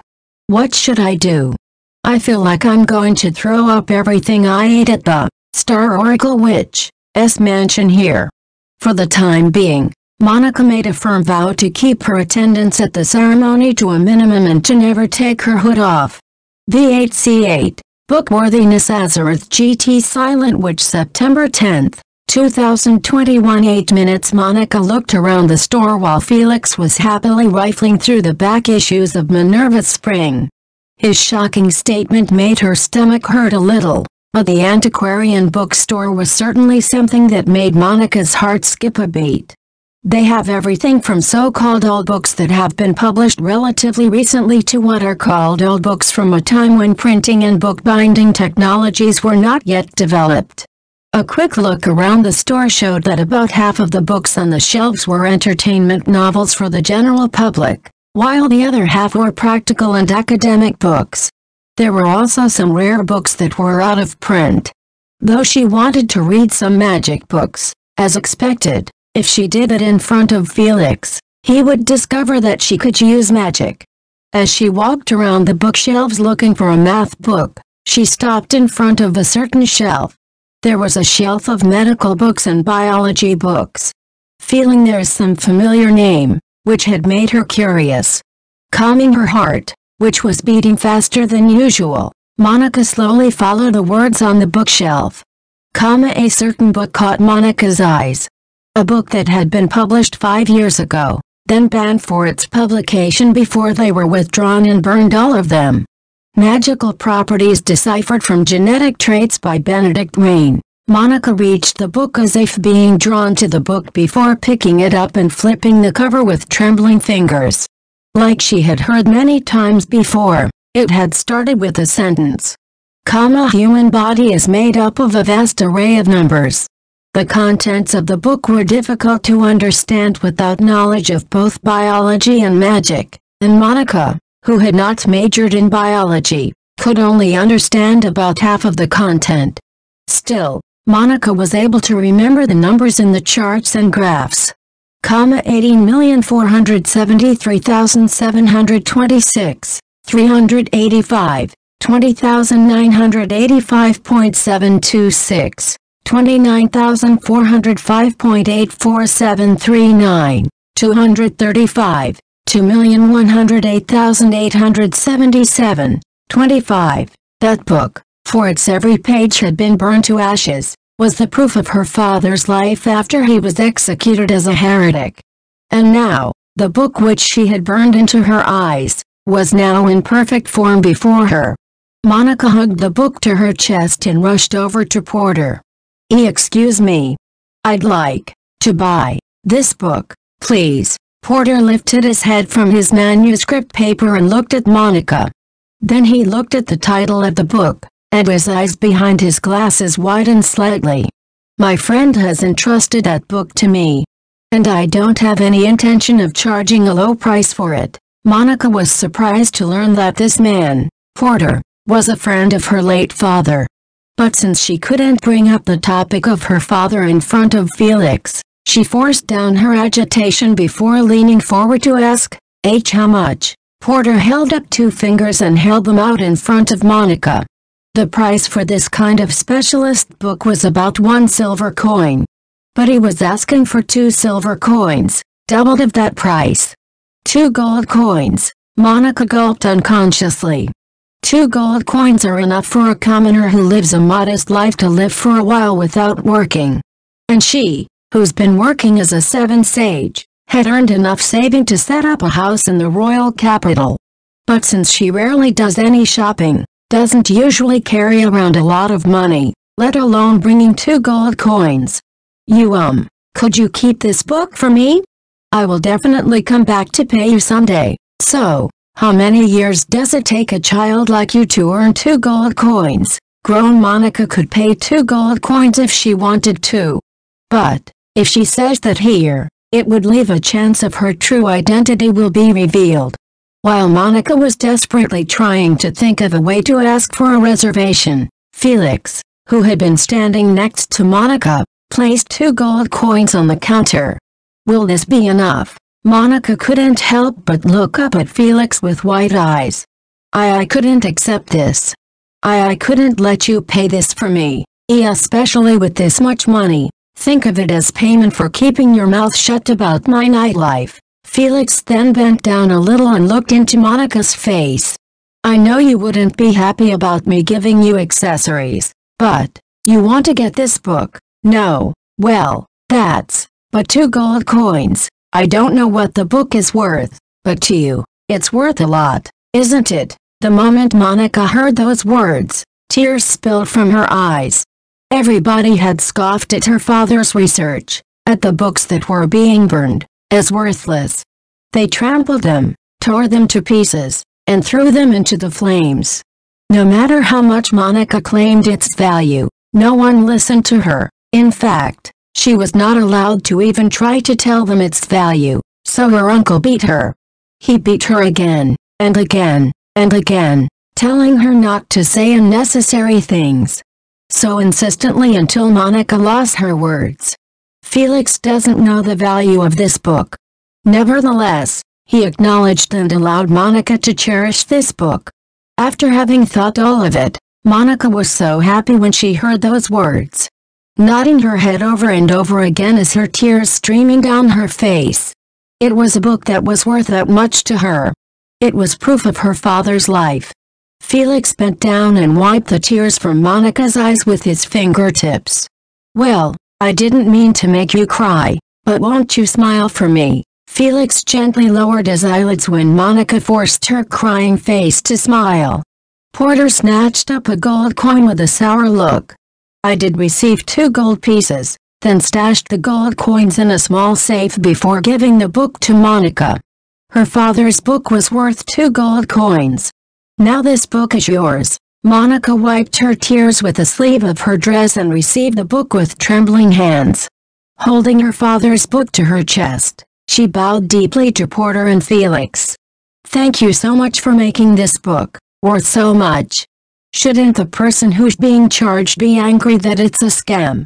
To Porter's dismay, Monica shook her head desperately. Her father would not have been interested in its reputation or its value which other people put on it, but Monica was still much happier than if his books had been sold at a low price.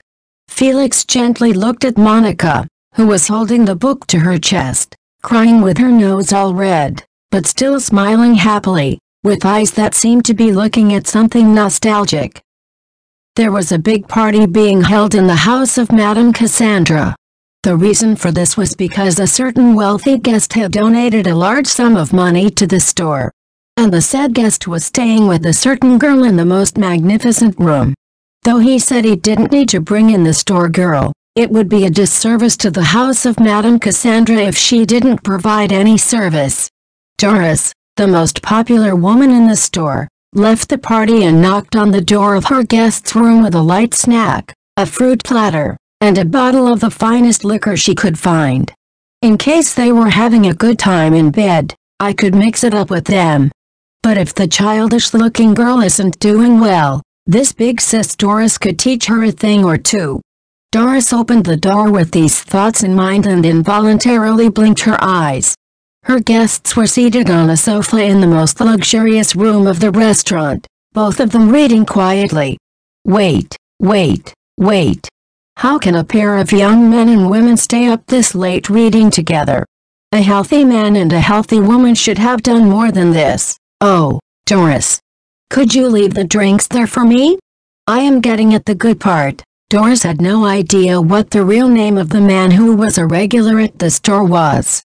He called himself a baron, but she had a hunch that he must have been of higher status than that. What was important to Doris was not who the man was, but how he behaved in bed and how much money he paid. In both of these senses, this baron was perfect. He did not look down on the girls, he did not act arrogant or violent, and he was good in bed. In addition, his good looks and well money have caused more than a few of the girls to fall in love with him. And the said Baron who knows how to have fun at night, despite the fact that he's alone with a young girl, he's reading a book together. Hey, little girl. Are you okay with that? It's like you're implying Sir Baron is unattractive. Well, this book proposes that genetic traits are small particles called genetic particles, which are like the blueprint of a person, and depending on these particles, you can determine the amount of magic power and special attributes. I didn't mean that kind of topic. Doris poured the liquor she had brought into an empty glass and pushed it to Monica. Here, drink this. Oh, okay. Monica tipped the glass as offered. After concentrating too much on her reading, she was thirsty and drank half of the glass in one gulp. Doris also poured some liquor into Sir Baron's glass, and he took a light sip before closing his eyes. This is a good wine, isn't it? They're very good. Madam told me to bring you some. Reading a book accompanied by a good wine is not so bad. This isn't what wine is for. Just as Doris yelled at him, Monica closed her book and stood up silently. Her eyes were somewhat vacant and unfocused. Monica. Monica's mouth moved in a squirming motion when the Baron put down his magazine and called out to her. You. It's hot, said Monica as she abruptly took off the clothes she was wearing. It was an instantaneous event that the two did not have time to stop it. Her eccentricities did not end there. As she approached Sir Baron with a wobbly gait, she grabbed his hand and flattened his palm with her fingers. There's no paw, there are more places to touch when it comes to pleasing a gentleman. Why the palm? What's more, she made a strange statement about the paw. It doesn't make any sense, thought Doris in a daze as Monica pressed Sir Baron's hand against her own cheek before lowering her eyebrows sadly and muttered, "There's no paw." Monica sniffed sadly, tottered over to the bed, and curled up on it in her underwear as if she was an animal. And like that, she left mysterious words like, "I want to be a cat," and fell asleep. Doris turned her head slowly to look at Sir Baron. "Sir Baron, did you just pick up a cat? Well, that was the first time I saw it too. I'm honestly surprised. What did she mean by the paw? Anyway, I wonder." When they returned their attention to the bed, they saw Monica was munching in her sleep, looking very happy indeed. V08Ch, let's put a ribbon on the kitten. AOG Tired Immortal September 12, 2021 8 minutes. She felt like she was having a pleasant dream. While the content of the dream is hard to remember, she did remember her father smiling calmly at her. Dad. Monica, who had been sleeping in a blissful dream, shivered from the chilly weather. The early morning wind when the winter approaching penetrated even through the slightest crack in the blanket. Crawling into the depths of the blanket, she noticed that there was something warm nearby and unconsciously approached it. When she put her body against it, it felt warm and cozy. But he does seem rather large for Nero. I don't know what it is, but it's warm. So it's okay, thought Monica, abandoning her thoughts and falling asleep. A soft hand stroked Monica's hair, and then something softly touched her cheek. Monica was familiar with this pleasant feeling. Paw. Good morning, Nero. Monica was instantly arisen by a voice that came from close by. Opening her eyes to the limit to stare at the voice revealed jewel-like blue eyes staring tenderly at Monica. Monica squealed inaudibly and rolled off the bed, which followed by dynamic rumbles after. As she crawled on the floor, the prophecy of Mary Harvey, the Star Oracle Witch, flashed through her mind. I can foresee your love life is on a roll right now. Moreover, you might end up spending a passionate night with a nice gentleman. Could this be the kind of thing where maybe, just maybe, I have crossed the line, thought Monica as she rubbed her forehead on the floor before saying in a shaky voice, Eggs, will I be executed? Felix chuckled at the deathly look on Monica's face as he raised his upper body on the bed. He's not wearing anything on his upper body, completely naked. She had snuggled against that chest, after all. Having her head chopped off wasn't something she could complain about. Do you think I'd kill a cute little kitten just because it got into my bunk, eh? A cat. Monica brought her face up and glanced around. Yet, she could not see any cat in the room. Where's the cat, thought Monica as she tilted her head, at which Felix looked with amusement. You drank a glass of wine last night, then all of a sudden you took off your clothes and fell asleep. Monica finally realized why she was in her underwear. No wonder she felt so cold. At least, she didn't cross the line and breathed a sigh of relief at that fact. Don't you feel cold in that outfit? Oh, yes. I apologize for showing you something embarrassing. I'll get changed soon. Feeling a strange sensation around her neck, she touched it with her fingers and felt in chains that felt like a necklace. As she lowered her gaze, she saw a small green stone glittering on her chest, reflecting the morning sun. Monica gave Felix a puzzled look, to which Felix rested his cheek on his propped-up knee and narrowed his eyes. It resembles the color of your eyes, after all. They look good together. This is, you told me you wouldn't be as happy as that time if I gave you jewelry. Monica lowered her eyebrows and gave a small nod. But looking at her response, Felix felt a bit lonely before giving her a sad smile. Monica silently studied the necklace. Hanging at the end of the thin golden chain was an olive green stone, slightly larger than her pinky nail. The bright green color with the slight golden tinge was probably peridot. The modest and cute design must have been chosen with her personality in mind. Nevertheless, she, not accustomed to accessories, looked up at Felix in confusion. I know you've been paying for this room, and you also paid for the book for a huge sum, but I can't receive any more than this. Monica would feel bad if she received any gifts more than that. So she reached for the clasp on the back of her neck to take the necklace off and return it to him. But not familiar with this kind of thing, she didn't know how to take it off. As she clumsily moved her fingers, Felix got off the bed to hold her hand from above. But, the moment he touched her, Monica's body tensed up. Growing up with her father's personal medical books and models of the human body, the idea of seeing or being seen naked was not a concern for Monica. But being touched by people is scary. Recalling how unreasonably violent her uncle was, her body unconsciously tensed up. Felix brought Monica's hand down from where it was trying to remove her necklace when she was shivering for a different reason than the cold. After which, he ran his fingertips along the gold chain that adorned Monica's neck. I know you were thinking that this necklace is too early for you. But I didn't give this necklace to you. I'm giving it to you for my own satisfaction, for my own sake. Unsure of what Felix was trying to say, Monica looked up at him with a confused look in her eyes. Felix gave a slightly bitter smile and plucked the peridot with his fingertips, pulling it lightly. The thin chain dug into Monica's skin just a little. A tangible gift, especially a wearable one, is a good way to hold people's hearts together, right? Holding people's hearts together with things.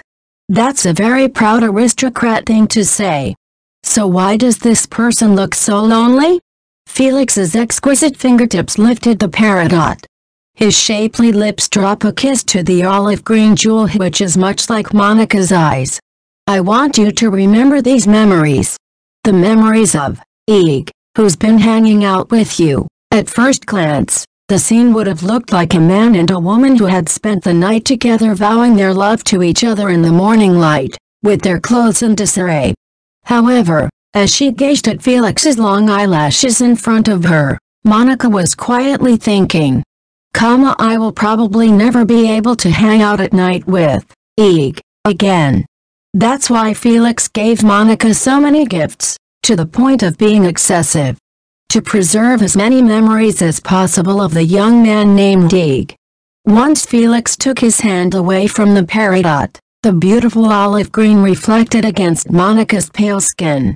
The peridot shone beautifully in the colors of the meadow as the morning sun glimmered through the window. Her eyes, which usually looked brownish, likewise turned a little darker green in the bright light. Peridot glows beautifully, even in the slightest light on a dark night. I'm sure I can find you easily if you wear it. The usual Monica would have thought you don't have to find me to Felix with a pale face. But right now, she doesn't want to hurt Ig by denying him. So, she tried her best to choose her words, despite her clumsiness. Ig, I had a lot of fun hanging out at night with you, even though there were a lot of surprises. Yeah, in the future, the likelihood that Monica will wear a peridot necklace herself is not likely to happen. Still, for now, she stopped reaching for the clasp, feeling that Ig would be sad if she took the necklace off. Eventually, Monica got up and picked up her clothes, which were folded on the couch. She was strangely happy to see that the book she had bought yesterday was also neatly placed on top of her clothes, away from the drinks and food. As Monica was getting dressed, Felix suddenly remembered to look at Monica's back and said, "Actually, I've been wondering since yesterday, how did you get that old scar on your back?" There's still some scars remains, to a certain extent. Especially around the shoulders. Fortunately, there was a large dressing table inside the room, so Monica twisted around a little to look at her own back. Sure enough, there were some bruises and raised skin marks on her back. All of them are remnants of the time when she was beaten by her uncle. Was that done by Count Kerbeck's family? Monica shook her head in alarm at Felix's words. Her current status is that of a nuisance to Count Kerbeck's family, but it would be dishonorable to accuse Isabel and the others of abusing her. Not at all. Count Kerbeck's family has been treating me really well. This scar was from a long time ago. Have you ever wanted to make that scar disappear cleanly? No, not really. Monica meant this from the bottom of her heart. Besides, the scars weren't anything that would hurt her now, and having an old scar on her back wouldn't interfere with her work. She lacked the sensitivity to regard scars as ugly, but for Felix, the presence of scars on a woman's body was not something to be overlooked. Suddenly, Monica noticed. Felix's body also had a scar on his side that looked like it had been stabbed by something. His perfectly proportioned body was beautifully smooth, which made the scar on his waist stand out even more. That scar on your waist, do you want to remove it? Felix looked down at his own scars and shook his head gently when Monica asked timidly. It's okay. This is the scar required for me. She didn't know what he meant by that, but she felt that she shouldn't pry too deeply into the matter, so she just kept quiet and finished getting dressed. The girls of the house of Madame Cassandra gave Felix and Monica a grand send-off. Doris, in particular, after kissing Felix passionately on the cheek, beckoned Monica over to listen. If you have any trouble eating, you can always come to our house. We'll take care of you. Thanks. Also, Sir Baron's weakness is, you get it. Keep that in mind. Monica felt like remembering that would not be helpful at all. So she just smiled vaguely and nodded back at Doris. After leaving the house of Madame Cassandra, Felix made his way to the place where the carriage was parked. Although he had offered to give Monica a ride in his carriage, she had politely declined. You sure you can make it to the meeting before noon? Why yes, I have my way. So, after all, with Lynn's help, they can easily fly away with wind magic. It's much faster than riding in a carriage back to the academy. Thank you very much for everything. As Monica bowed her head, hugging the book that had been bought for her, Felix gave her the same gentle, friendly smile that he always gave her at school. A smile which differed from mischievous of Ig, but a smile of royalty that adored by everyone. The time she's been spending with Ig was over. Now, the man before her was not the Felix Arkriddle like before, but the second prince of this country. Noble and distant. I'll see you then. Yes, the carriage that Felix had boarded started to roll. Monica remained there watching the carriage go by until she could no longer hear the sound of its wheels. Eventually, a small yellow bird landed on Monica's shoulder. It was Lynn, a contracted spirit of Lewis Miller. "You have worked hard guarding the second prince, Miss Silent Witch." "Why yeah, could I call that protection?" wondered Monica as she smiled dryly inwardly. Since she had forgotten about the escort in the process, got swept up by Eek, and then became absorbed in reading. She was having fun. The book in her arms and the peridot necklace, even if they were just his whims, was surely unforgettable memories for Monica. As Monica was thinking about this, Lynn, in her little bird form, moved up to Monica's ear and whispered in her ear, "I'd like to take you to the academy now, but before that, I have some bad news." Lynn told the news to the tense Monica. The infiltrated assassin in the chess tournament who'd been captured was V08Ch, Yuan and Heidi Azareth GT Silent Witch. September 14, 2021 8 minutes. A self-poisoning, muttered Lewis in a low voice, prompting the head warden sitting across from him to nod once with a pale face. What awaited Lewis Miller when he returned home after leaving the mansion of the Star Oracle Witch was a report of the fake Pitman, the assassin who broke into Serendia Academy, which had killed himself with a hidden poison. Thus, even after having just returned home in the middle of the night, he flew with his flight spell to the prison and summoned the person in charge, after a bit of choking up of the guard who was speaking nonsense telling Lewis to come back again in the morning since it's night now. The middle-aged man who served as the chief warden of this prison trembled pathetically the moment he heard the 7 sages had called him, which couldn't help but prompted him to answer Lewis' question honestly. "When did you find the body?" "Earlier this afternoon. A patrol guard found him. You said it was a self-poisoning, but did you find any eyewitness who saw him took the poison?" "And no, sir. The cell across from it just happened to be empty." "Have any of the other prisoners noticed anything unusual?" "There's no sign of it either." Nodding his head with a hum, Lewis recalled in his mind the structure of the prison he had checked before coming here. Instead of facing each other, the cells in this prison were built to be next to each other, making it difficult for prisoners to check on each other's cell conditions. "When you imprisoned that man, did you not check his belongings?" The warden's face turned beet red at Lewis' question, causing him to refute in a desperate manner with his spits flying over. "We did. We have checked it very carefully. That man certainly didn't bring any poison with him, but in reality, he was dead."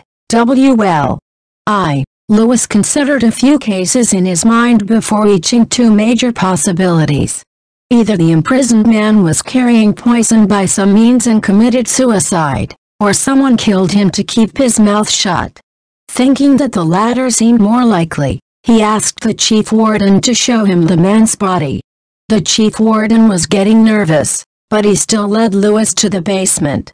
Apparently, they were using one of the rooms in the basement as a morgue for the body. The body lying on the floor was that of a man in his mid-20s. He was told that his appearance, which resembled that of Minerva's teacher, Eugene Pittman, was not the result of any makeup or disguise. That was confirmed when he was captured. Looking at the way he dressed in his prison uniform was pretty crude. It bothered Lewis. "Chief Warden, did you take off his clothes right after he died?" "And no, not particularly, but I believe it remains exactly as it was when it was first discovered." "Then it's strange," thought Lewis, furrowing his brow. The way the prisoner's clothes were worn was a little too crude. The front and back of his pants were reversed, and it didn't reach all the way up to his waist. It looks as if someone put it on him after he died. Suddenly, a possibility crossed his mind, and Lewis thoroughly examined the condition of the body. He had some knowledge of autopsy, but admittedly, with the level of medicine in this country, it was difficult to determine the exact time of death. Still, distinguishing between someone who has been dead for half a day and someone who has been dead for a few days was something he could do. "Chief Warden, how was the real Eugene Pittman murdered?" According to his statement, he took advantage of the fact that Eugene Pittman was on his way to Serendia Academy to participate in the chess tournament, and killed him by drowning him with water magic. He then stripped him and dumped him in the river. So, you still haven't found the body of the real Eugene Pittman? After seeing the chief warden nod, Lewis was convinced.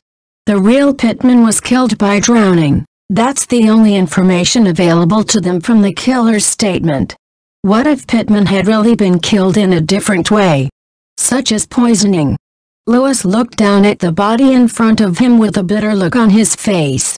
I am pretty sure that the cause of death of this body is poisoning. However, this is not a body that has been dead for half a day. This is the actual Eugene Pittman. What? I presume they were using ice magic to prevent the body from decomposing. Turning his gleaming, razor-sharp eyes on the uncomprehending warden, Lewis posed a single question.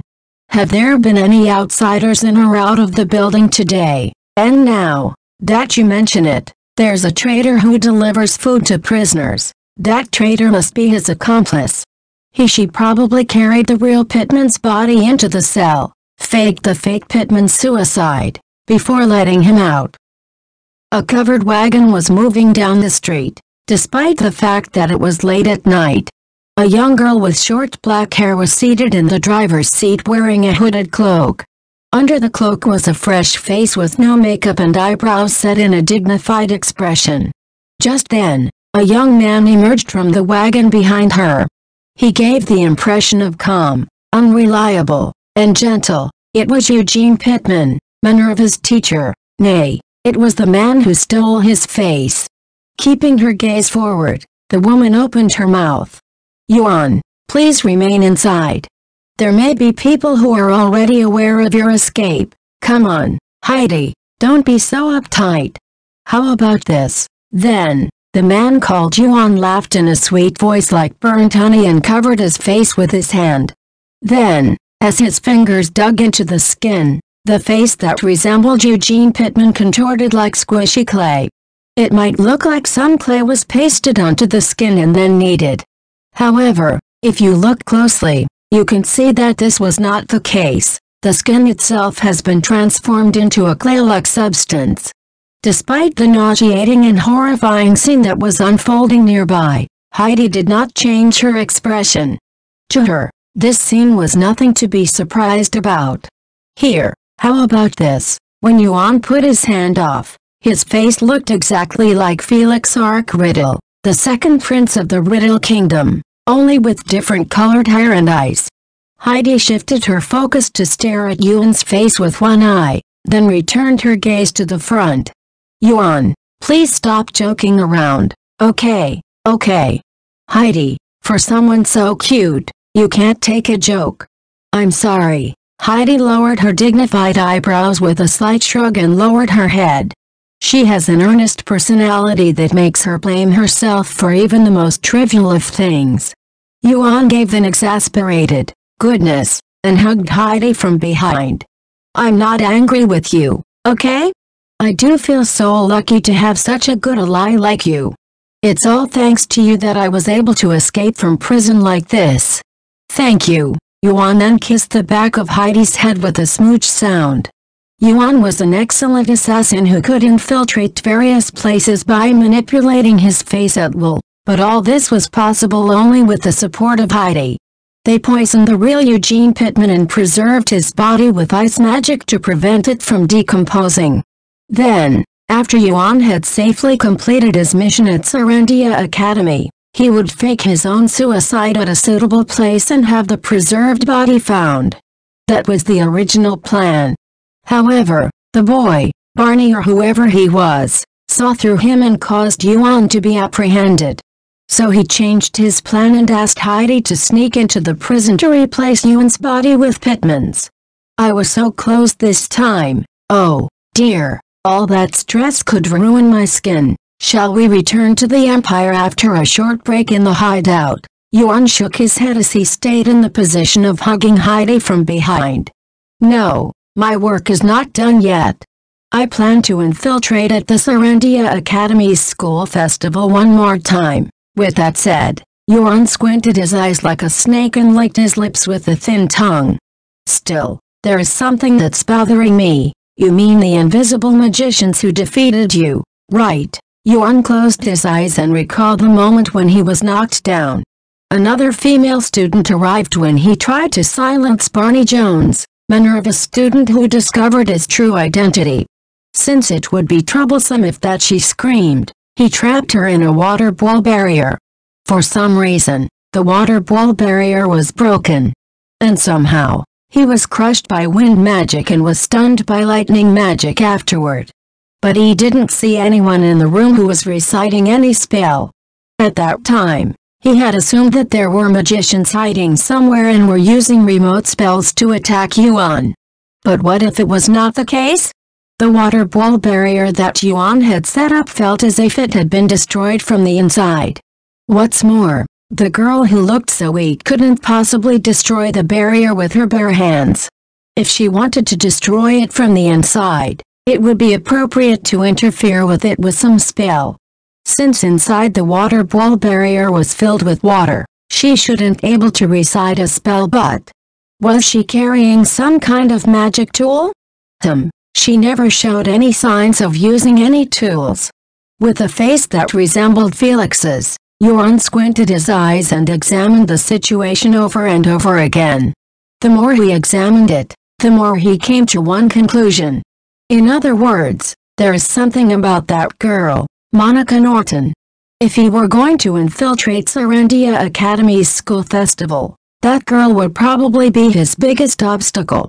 In response to this premonition, Yuan's body trembled and his lips lifted into a crescent moon smile. With a throaty, sweet voice, he seemed to be enjoying himself from the bottom of his heart. You look so happy, Yuan. Of course I'm so happy. I'm so thrilled to look forward to this. I mean, I can smell stimulating secrets from it. Yuan hugged Heidi from behind and nuzzled his face into her dark hair, letting out a chuckle. Then, like a cat approaching its prey, he licked his lips with a smile. My job is to expose people's secrets. Whether it's Felix Arkriddle's secrets or Monica Norton's secrets, I'll expose them all. Yuan, there's a hard object hitting my waist. I love the look on their face when their secret is revealed. How wonderfully arousing. Especially when their face is beautifully twisted into a crumpled mess. It's like a virgin girl crying and begging, please don't expose me. Please don't expose me, with her clothes ripped off. Yuan, there's a hard object hitting my waist. When we get to the hideout, will you keep me company? Sure, if that's what you want, Yuan. V08Ch Amber whereabout Azeroth GT Silent Witch September 17th. 2021 8 minutes. When Monica returned to the attic of the girls' dormitory with Lynn's super-fast flying magic, Nero was wedged in the small gap between the wall and the closet. With his butt facing Monica. Nero, instead of answering, his black tail tapped the floor with a plop. Oh, he was sulking. Geez, Nero, you really are, Monica muttered in a troubled tone, and Nero said, still tapping the floor with his tail. You left me behind to play all night. Moreover, you're staying over until morning.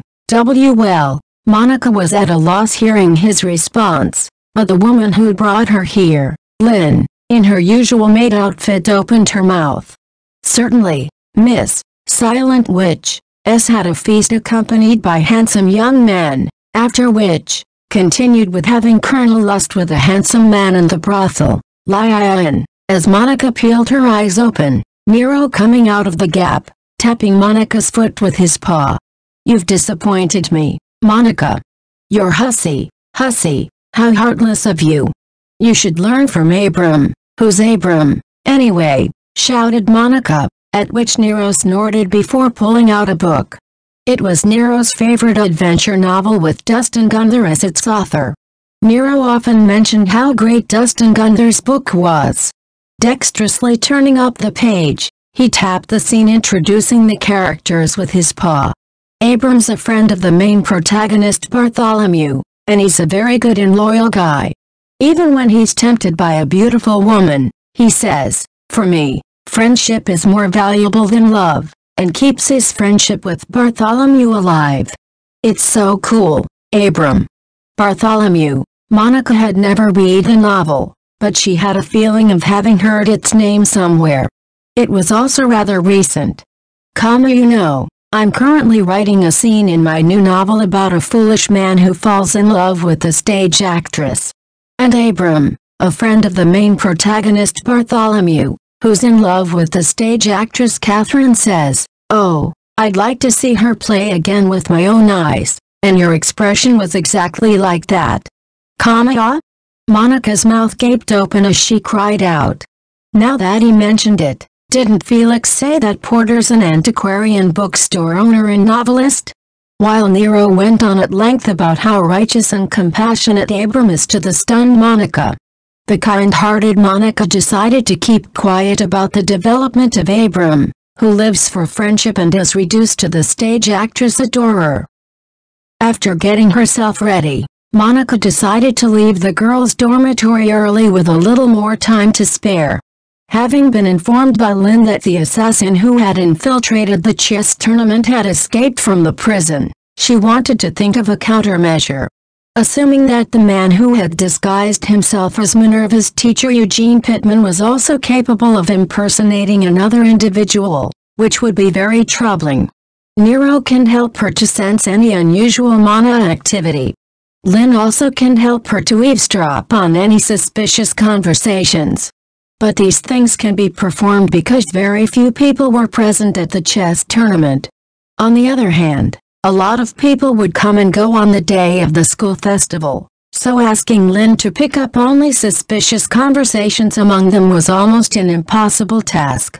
In addition, some groups will be held magic presentations at the event, so it's doubtful that Nero will be able to detect any unusual mana activity.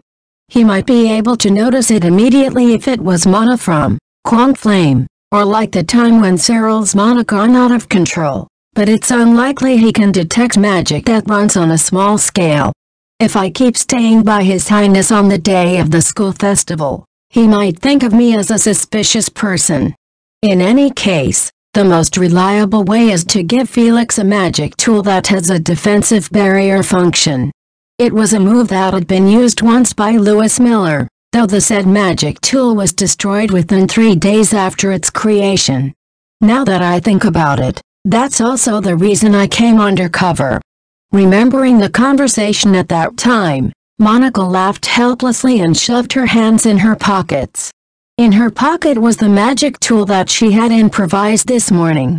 It was a cheap brooch she bought in the entertainment district and applied a protective barrier to it after Lynn informed her of the assassin's escape.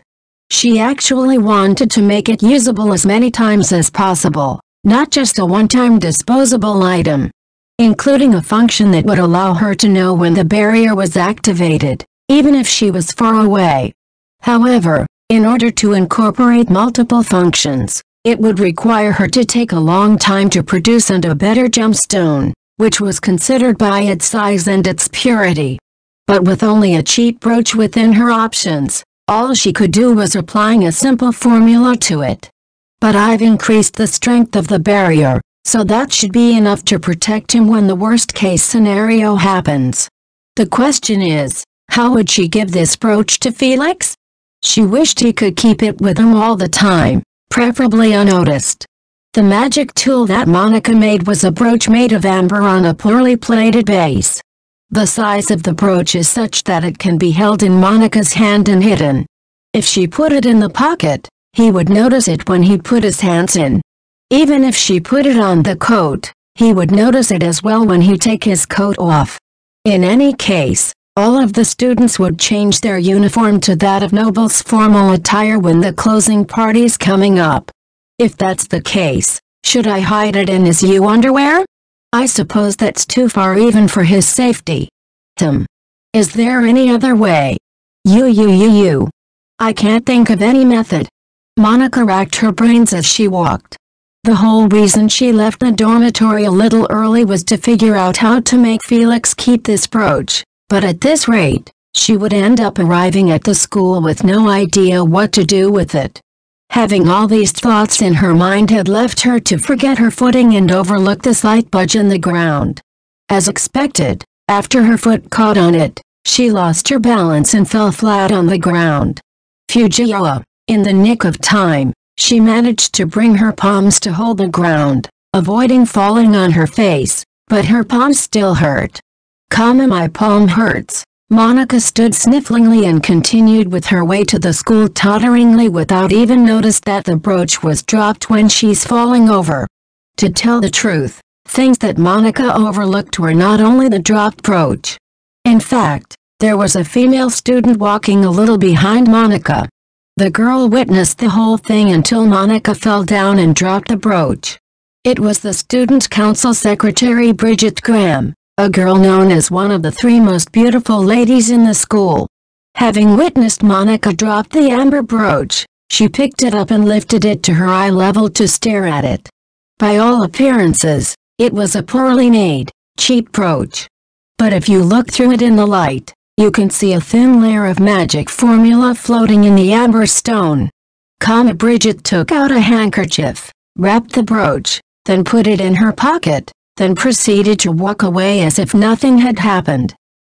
Unable to think of a good way to have Felix wear the brooch, Monica arrived at the student council room to find that Felix and Cyril had already arrived there. Morning, Monica. Unlike the time when he greets her as Zeke, Felix greeted her with a gentle and kind princess smile. Monica politely replied to Felix and Cyril as she bowed, while glancing at Felix's clothes.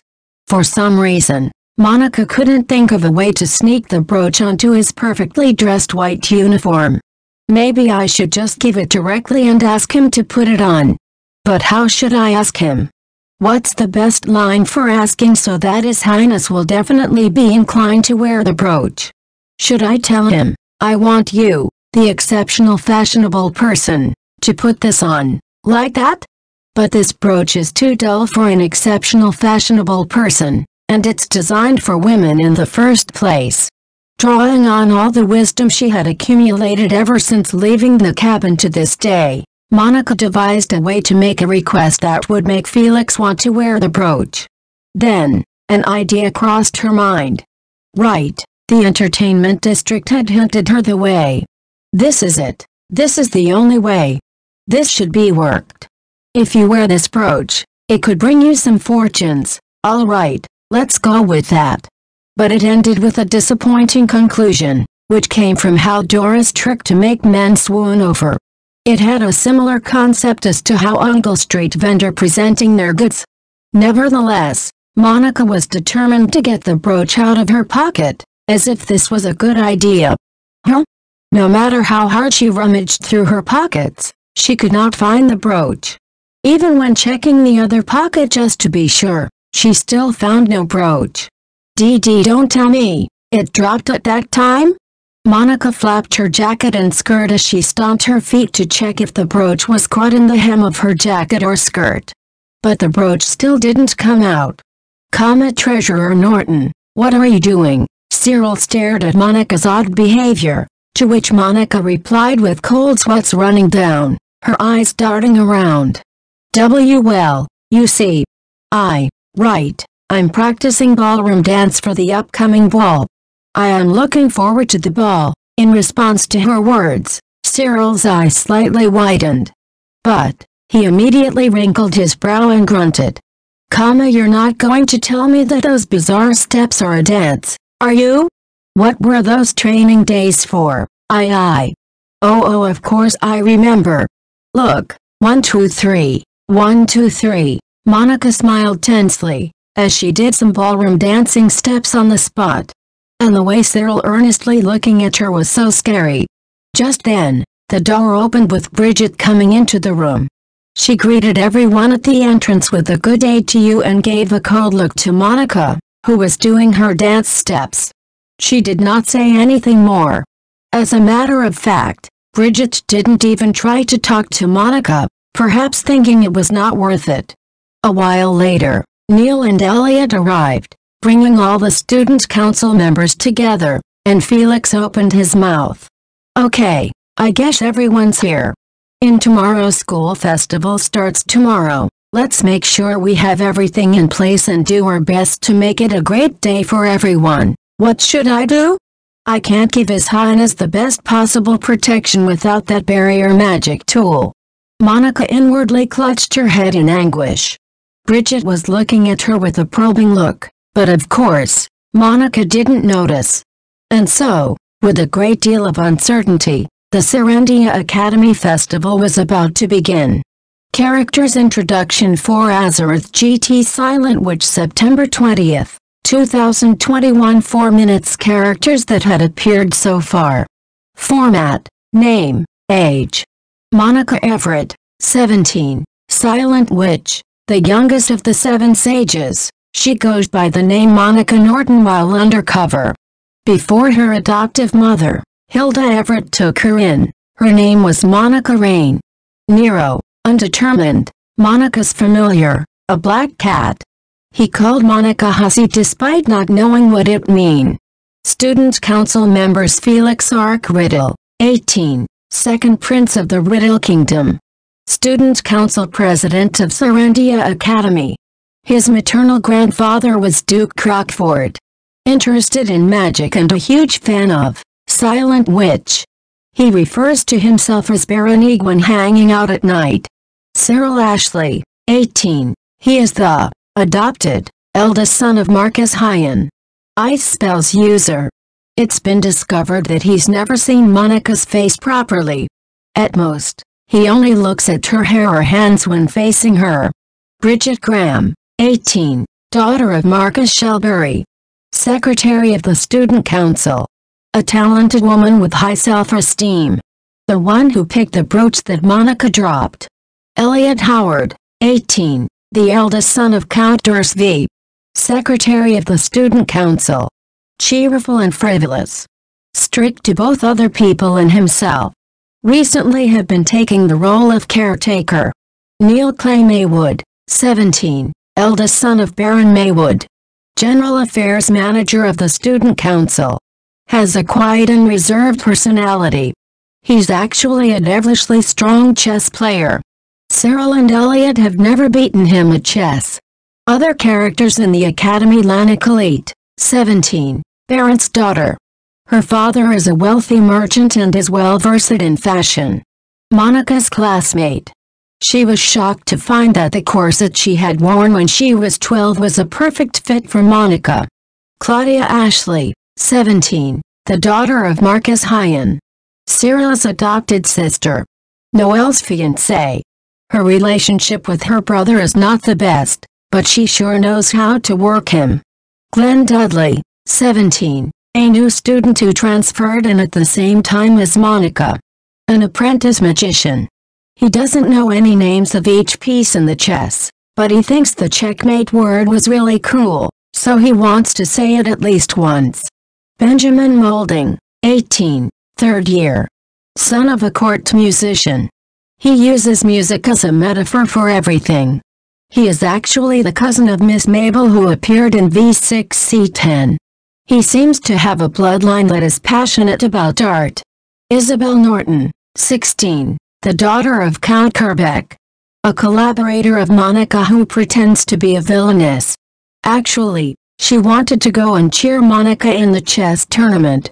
But it was unnatural for the villainess who tormented her to go to cheer her, so she held back. Later, she cried in frustration. Characters of the other school. Barney Jones, 17, a student of Minerva. Count's second son. He was a genius boy who mastered abbreviated chanting in his early teens but was overwhelmed by Monica's talent. Since then, he seems to have had a twisted obsession with Monica. Roberto Vincle, 16, a student of Temple. A fearless guy who proposed Monica based on chess. A student exchange from the Randall Kingdom. He's an aspiring knight, a skilled swordsman, a strong chess player, and good at magic and general education. A high-spec guy actually, but his love life is no better than a clunker. Teacher Group MacGregor, 69, practical magic teacher. He refers to others with Chu. He used to teach at Minerva, a training magician institute. Boyd, 45, chess class teacher. A robust skinhead man. He thinks his students are the cutest. Dan Redding, 40, a teacher of Temple. A little skittish and germophobic. He thinks his students are the cutest, but Roberto Winkle's outburst really hurts his head. Eugene Pittman, a teacher of Minerva. Killed when heading his way to the chess tournament. Characters of Entertainment District. Madame Cassandra, undetermined, owner of the House of Madame Cassandra. Her eyes exuded a strong impression. Doris, 20, prostitute girl in the House of Madame Cassandra. The most popular girl in the store. A very caring girl. Porter, 42, owner of the antiquarian bookstore. Friend of Monica's late father. His pen name is Dustin Gunther. In fact, this name had appeared in V08Ch. Benedict Rain, death at 35, Monica's father. He was a talented researcher. Other characters. Darius Knightley, 63, Duke Crockford. The most influential noble in the country. Felix's maternal grandfather. Wildian, undetermined, Felix's chamberlain. A high-ranking water spirit that can take the form of a lizard. He serves as a body double for Felix when he goes out at night. Casey Groove, 17, Baron Bright's daughter. Feels so much gratitude toward the Randall Kingdom. After a failed attempt to assassinate Felix, she now lives quietly in a monastery. Mary Harvey, undetermined, one of the 7 sages, Star Oracle Witch. An astrologer expert who forecasts the country's future by predicting the star. Fond of handsome boys. In fact, all her servants in her mansion are handsome boys. Lewis Miller, 27, one of the 7 sages, barrier magician. Previously, he just happened to be present where Monica had been started to undress after drinking alcohol, when his wife confidently appeared. At that time his face was really pale. Lindbergh Field, undetermined, a high-ranking wind spirit who has a contract with Lewis. Creator of the nonsensical proverb. She is often found in the form of a beautiful woman in a maid uniform, but she can also be a man or a bird. She has no specific gender. Question mark? Yuan, undetermined, the real culprit of Eugene Pittman's death. Excels in magic and martial arts alike. Also, can change his face at will. Heidi, late teens, a girl with thick, gallant eyebrows. Yuan's comrade. 7 sages, order by age, Star Oracle Witch, Mary Harvey, Jules Magician, Emmanuel Darwin, Canon Magician, Bradford Firestone, Barrier Magician, Lewis Miller, Thorn Witch, Raoul Roseberg, Silent Wicth, Monica Everett. Extra Story 6, Ashley Siblings Tea Party. Azareth GT Silent Witch. September 23, 2021. 9 minutes. Cyril Ashley was not the kind of person who took the initiative to hold a tea party. But just 2 days before the school festival, he rented one of the private tea rooms in the school. Moreover, he only invited one person, and that's his sister Claudia Ashley. Both siblings were not the type who would have a friendly and harmonious chat at a tea party. In other words, he invited her to talk in private in the name of a tea party. Perhaps understanding this notion, Claudia quietly took a sip of her tea with a deeply annoyed expression on her beautiful face, and said, "So what do you want from me for having invited me here?" Cyril's glad he didn't have to make some pleasantries, as he himself had no intention of making idle chit-chat, so he spoke briefly of his reasons for calling Claudia. "Let me borrow your dress." Claudia was silent for a full 10 seconds as she lifted her cup of tea. During this time, she didn't even blink, which made Cyril feel uneasy, as if he was talking to a wax figure. After having fully stirred up her brother's anxiety, Claudia said a few words. I had no idea my dear brother had a thing for cross-dressing." Cyril felt the urge to shout, but he held it in and said with a twitch in his cheek, "Why is it assumed that I'm going to wear it?" "Oh, you haven't heard. Well, According to the voting held in the school secretly to decide the suitable person for the heroine of the festival play, the first Queen Amelia, Bridget Grant got the first place as a result, and you came in second. What? He had never heard any of it. Sitting across from Cyril, who was in utter disbelief, Claudia smiled a meaningful and eerie smile that stirred up anxiety in the viewer. For your information, I got the third place. To be honest, I'm not even happy to be ranked in such a thing, but I couldn't stop laughing when I saw your name and mine lined up in second and third place, smiled Claudia beautifully but emotionlessly. Cyril, who had no idea that such a vote was being held in secret, gritted his teeth. Well, whatever the result of the vote, student council members like Bridget and Cyril can't afford to be there on stage, and Claudia would never be in the play given her personality.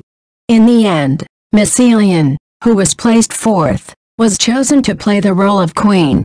Elian is a distant relative of Felix from his mother's side, and is one of the three most beautiful women in the school, along with Bridget and Claudia. Though she was somewhat of a dreamy, delicate, and fleeting girl, it would be another matter whether she was suitable for the role of Queen Amelia, which was a strong, noble, and wise woman. So, could you tell me your reason for asking me to borrow my dress? After having given many sarcastic remarks to her brother, Claudia returned to the topic at hand with an indifferent look on her face. Cyril himself did not want to continue with the current topic, so he cleared his throat lightly and told her the circumstances. Well, you see, I hope you could lend your dress to Treasurer Norton. Students are expected to wear formal attire when attending the ball at the end of the school festival, since no one participates in school uniform. However, given Monica's circumstances and personality, we can safely assume that she didn't own any dress. And as a member of the student council, she could not afford to be absent from the ball. If Treasurer Norton were to attend a ball in school uniform, it would be a disgrace to our student council, or in other words, to His Highness. And it's my duty as His Highness's right-hand man to make arrangements in advance so as not to embarrass His Highness. Students can borrow a dress from one of their classmates, so what I heard, at Claudia's remark, Cyril stiffened for a moment, then drank his tea with a rather restless gesture, but then snorted haughtily. Then, my request won't be a problem for you. Yes, of course it will. There's no way my dress would fit on Monica, though it would look much better on you. The height difference between the tall Claudia even for a girl, and the petite Monica was too great. If anything, Cyril, who was slender despite being a boy, was closer to Claudia's size. In secret, Cyril was disturbed by this notion as a blue streak popped up on his temple, but he kept his expression as if nothing happened before opening the lid of the sugar pot. Claudia watched him impassively and said, "You know, I've been wondering, what's made my dear brother, who would prefer death than having a tea party with me, had invited me to his tea party. I see, now I understand. I told you, this is to ensure the success of the school festival. You must have really wanted to see Monica in a dress." The spoon and sugar inside the sugar pot spilled over into Cyril's teacup. But when the spoon almost dropped into the cup, he hurriedly put the spoon back into the sugar pot and glared at Claudia. A student council member is a role model for all students. That's why I've made the necessary arrangements so to uphold that goal. Claudia was no longer listening to Cyril as she took a bite of the cookie with a look of deep concern on her face, but when she looked at the vase of flowers on the table, she suddenly remembered something.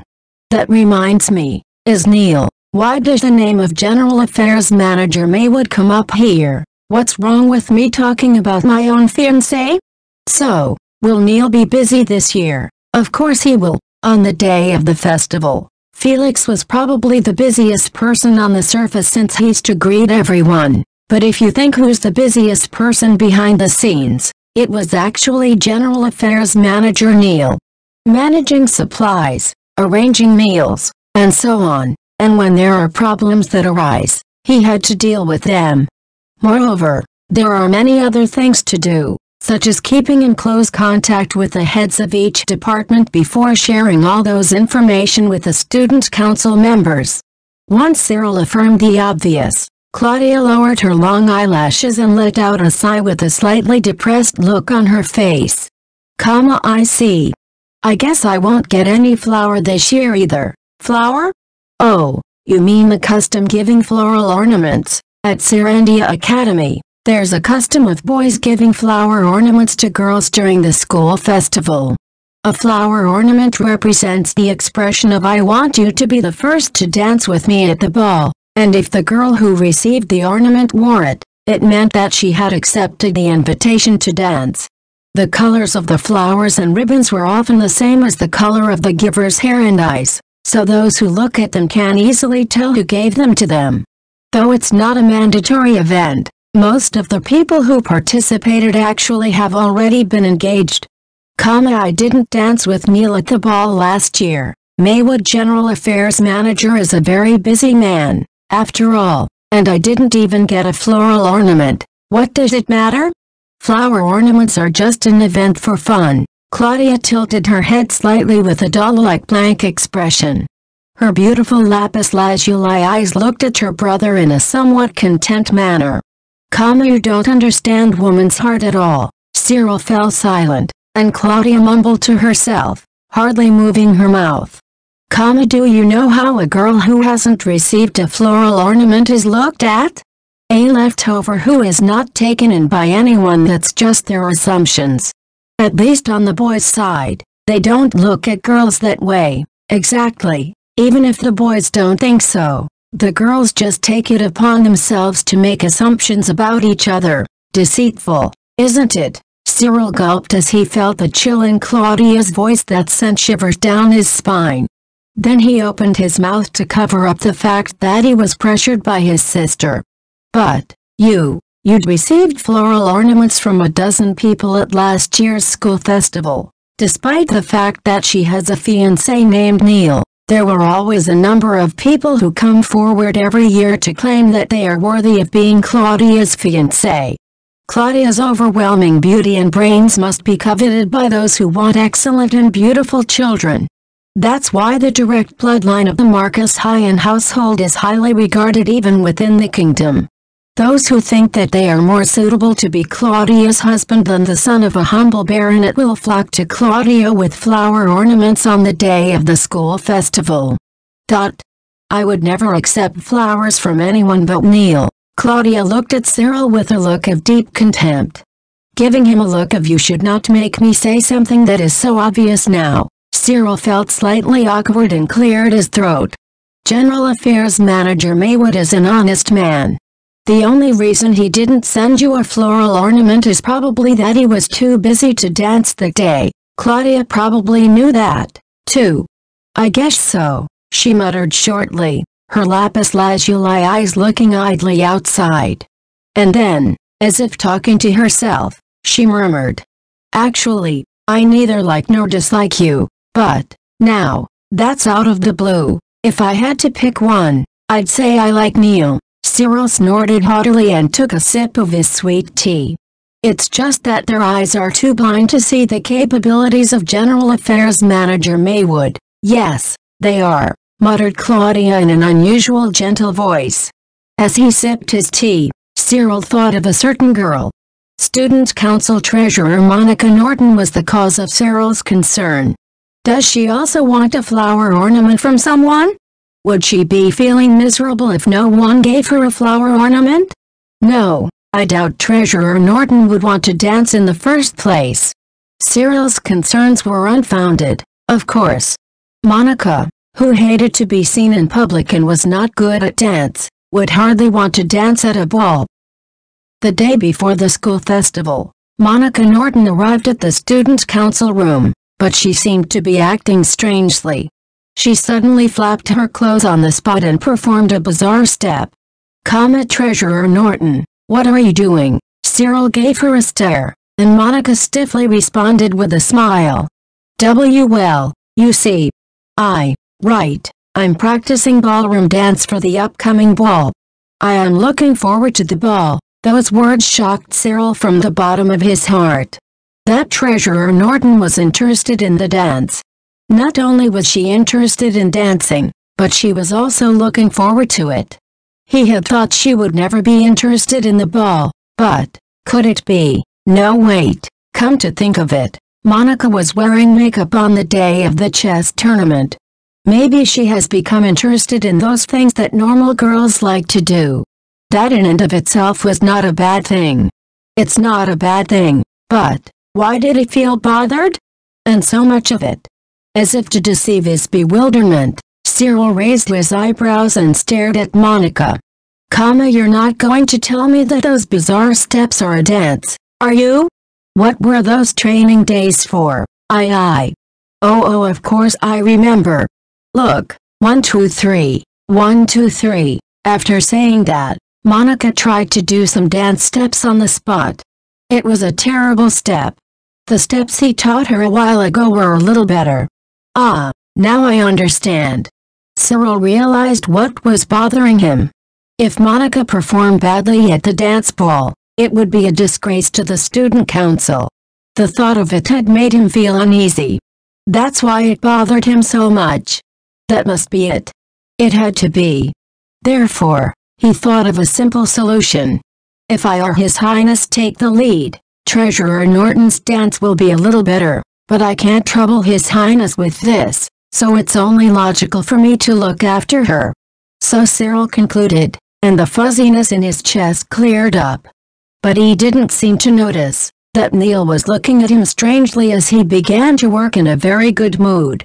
Extra Story 7, In the Land of the North Azarath GT Silent Witch September 26, 2021 10 minutes as a high-ranking wind spirit. Lynn's flight spell works by moving a semi-spherical barrier she created.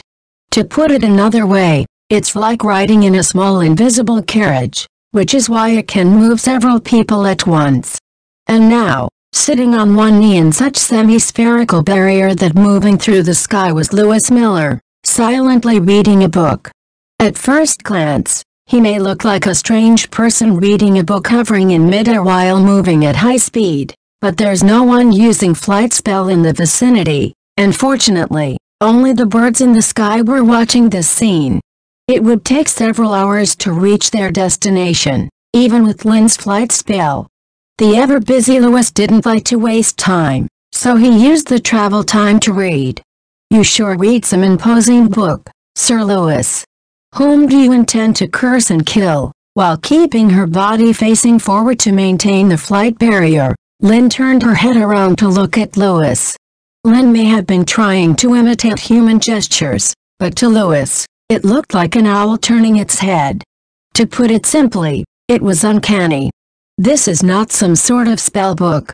And keep in mind that I don't curse people I don't like, I beat them up directly. That book doesn't seem to be written in this country's language, it's a book written by the Empire. After all, after saying that, Lewis flipped through the pages. What he was reading now was a book concerning medical spell, a subject that was banned and restricted in this country. This book was also not allowed to be taken out by the general public, but he had taken it out with the authority of the 7 sages. Lynn, I assume you have seen with your own eyes the assassin who broke into the chess tournament. Indeed, did the assassin who was pretending to be Eugene Pittman use any kind of illusion? Lynn was silent for a moment as she thought about it, and then did the dexterous trick of shaking her head in a position with her head still turned back. No, that assassin might be a magician, but he didn't use any kind of illusion. The guards who had arrested the assassins had also confirmed this, so there was no doubt about it. After all, using an illusion spell to create some deceptive image in the surrounding was very inefficient, in terms of mana usage.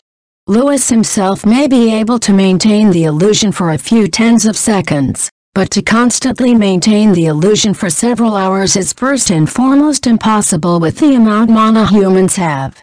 The only beings who are capable of impersonating others through illusion are those high-ranking water spirits who are good at this kind of spell.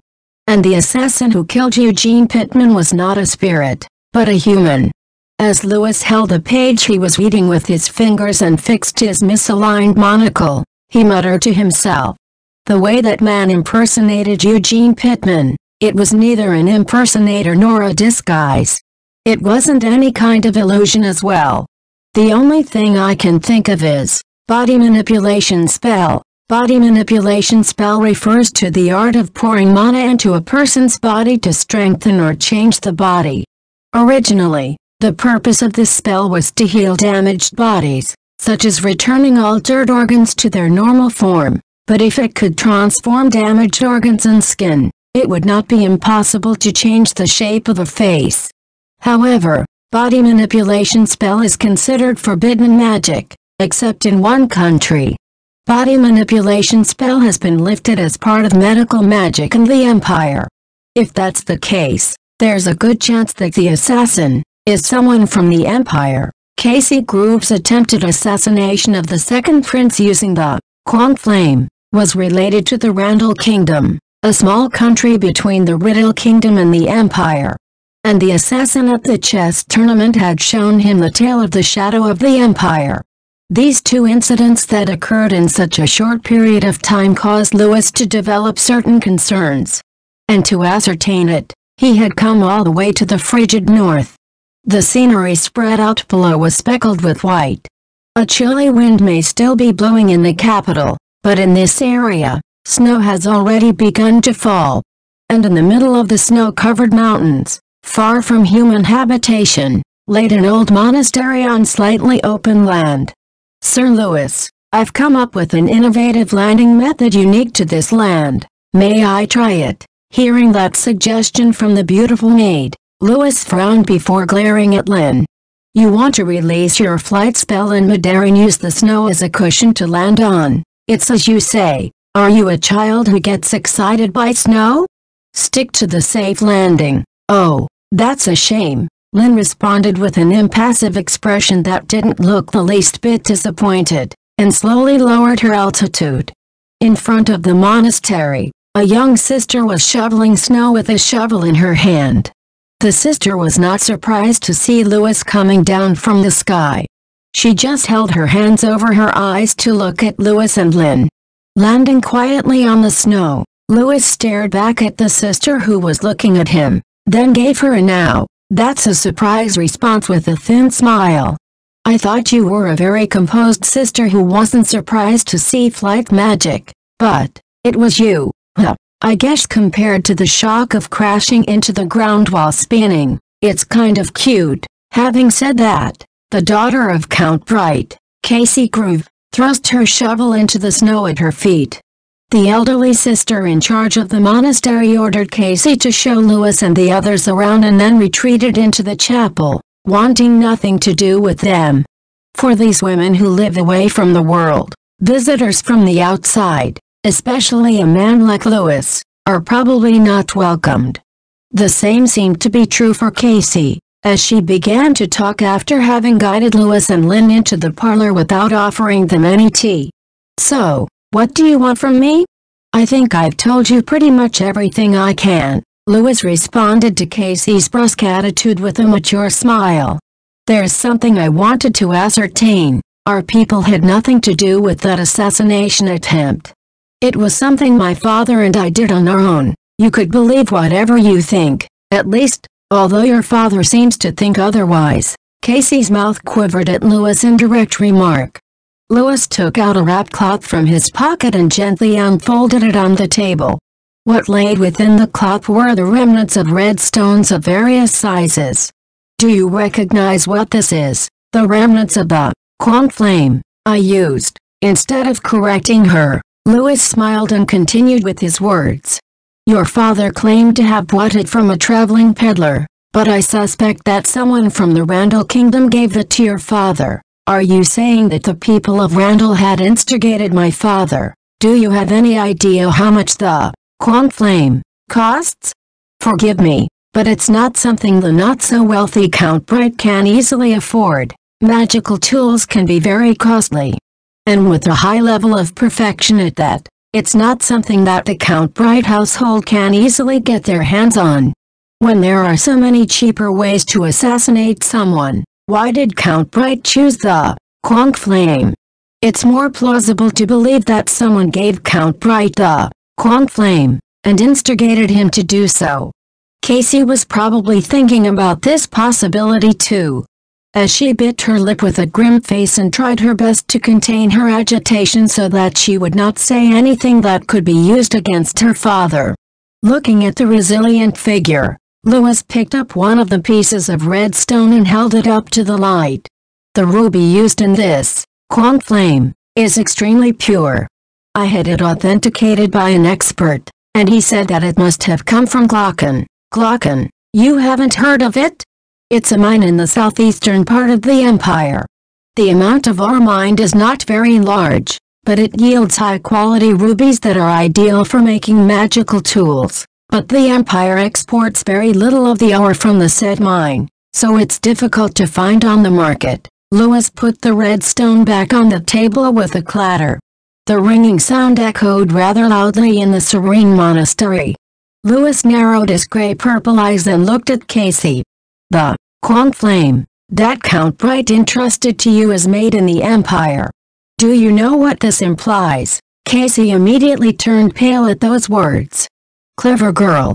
With that single statement, she speculated one frightening possibility. If the person who gave Count Bright the conch flame was assumed to be someone from Randall, the next question would be, where did the Randall person get the Empire's conch flame? This brought her to one hypothesis. And that was, it's possible that the Randall Kingdom and the Empire are working together behind the scenes. A war between the Riddle Kingdom and the allied forces of the Empire and the Randall Kingdom could very well happen in the future. Casey must have finally understood this realization, as she clenched her fists tightly in her lap, but then opened her mouth with her head lowered. As far as I know, I've never seen anyone from the Empire entering or leaving my hometown. The only people who frequented my household were Randall nobles whose names even I knew. Have you ever seen of your father sending letters to the Empire? No, I see. It would have been nice to get some evidence of the connection to the Empire here, but from her testimony, that was not going to be that easy. If the Empire and Randall were somehow tied together, the Empire, with its overwhelming national power, would obviously be the master of the Master-Slave Alliance. There was also a possibility that the nobles of the far end of Randall were unaware of the relationship between their country and the Empire. There's no end to the what-ifs, but it's always better to remain cautious of the shadow of the Empire. I guess there's no more information I can squeeze out of you. Since there seems to be no sign of tea being served, I guess I will take my leave soon. As Louis rose from his chair, Casey gave him a short word of wait to stop him. Louis turned his disinterested eyes to Casey. He was a fairly busy person and disliked wasting his time. And he didn't think he could have anything more meaningful to say to this girl. Is Monica doing well? Sure enough, what Casey mentioned was not something worthwhile for Louis. That's a topic that's less important than the weather, if I would say.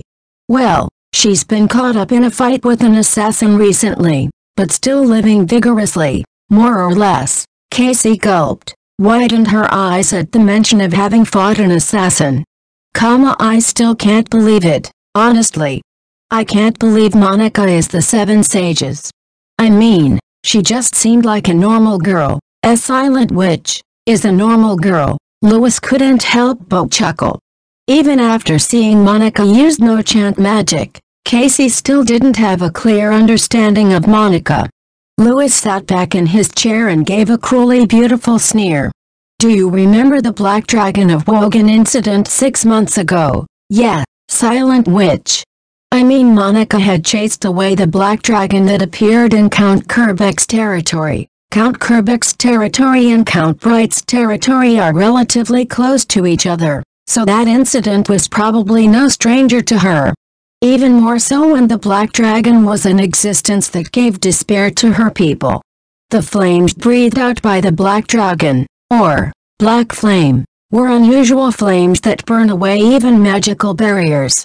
Even for Louis, who's also known as the Dragon Slayer, dealing with that incident was not a simple matter. I was the one who dragged Miss Silent Witch to defeat the Black Dragon. You see, that little girl was whimpering and saying, "Scary, scary," when I did so. Casey looked at Lewis in astonishment as he blithely confessed his outrageous deed. Don't you feel that way too? Yet, I have some fears, too, you know. But what do you think Monica Everett, the Silent Witch, was afraid of, at that time? In a sobbing voice, Monica said to Lewis, "Those people of Dragon Knight so scary. Surrounded by so many people I don't know, so scary," is what she said. That little girl was never even a little bit afraid of the Black Dragon. She, the Silent Witch, of the Seven Sages, was afraid of the Dragon Knights, humans who came to defeat it. It's quite funny, isn't it? Lewis whispered, but Casey seemed stunned into silence. Looking at her reaction, Lewis cast a pitying glance at Casey. She fears and hates humans from the bottom of her heart, and that's why she can be as cruel as it takes. She's more twisted and heartless than you think. That's why Lewis chose Monica as his helper in the mission to escort the second prince. Don't expect her to have any sympathy for you, Lewis told him sarcastically, and Casey stood up from her chair with a clatter. Then stormed out of the room, before quickly returning with a mug and a small package in her hand.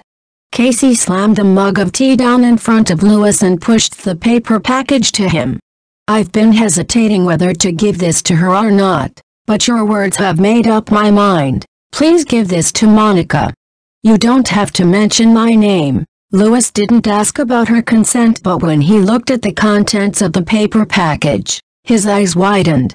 Casey must have been very upset with what Lewis had said, since she's been glaring at Lewis with sharp eyes. It would be easier if you hated her. What a foolish and soft-hearted girl.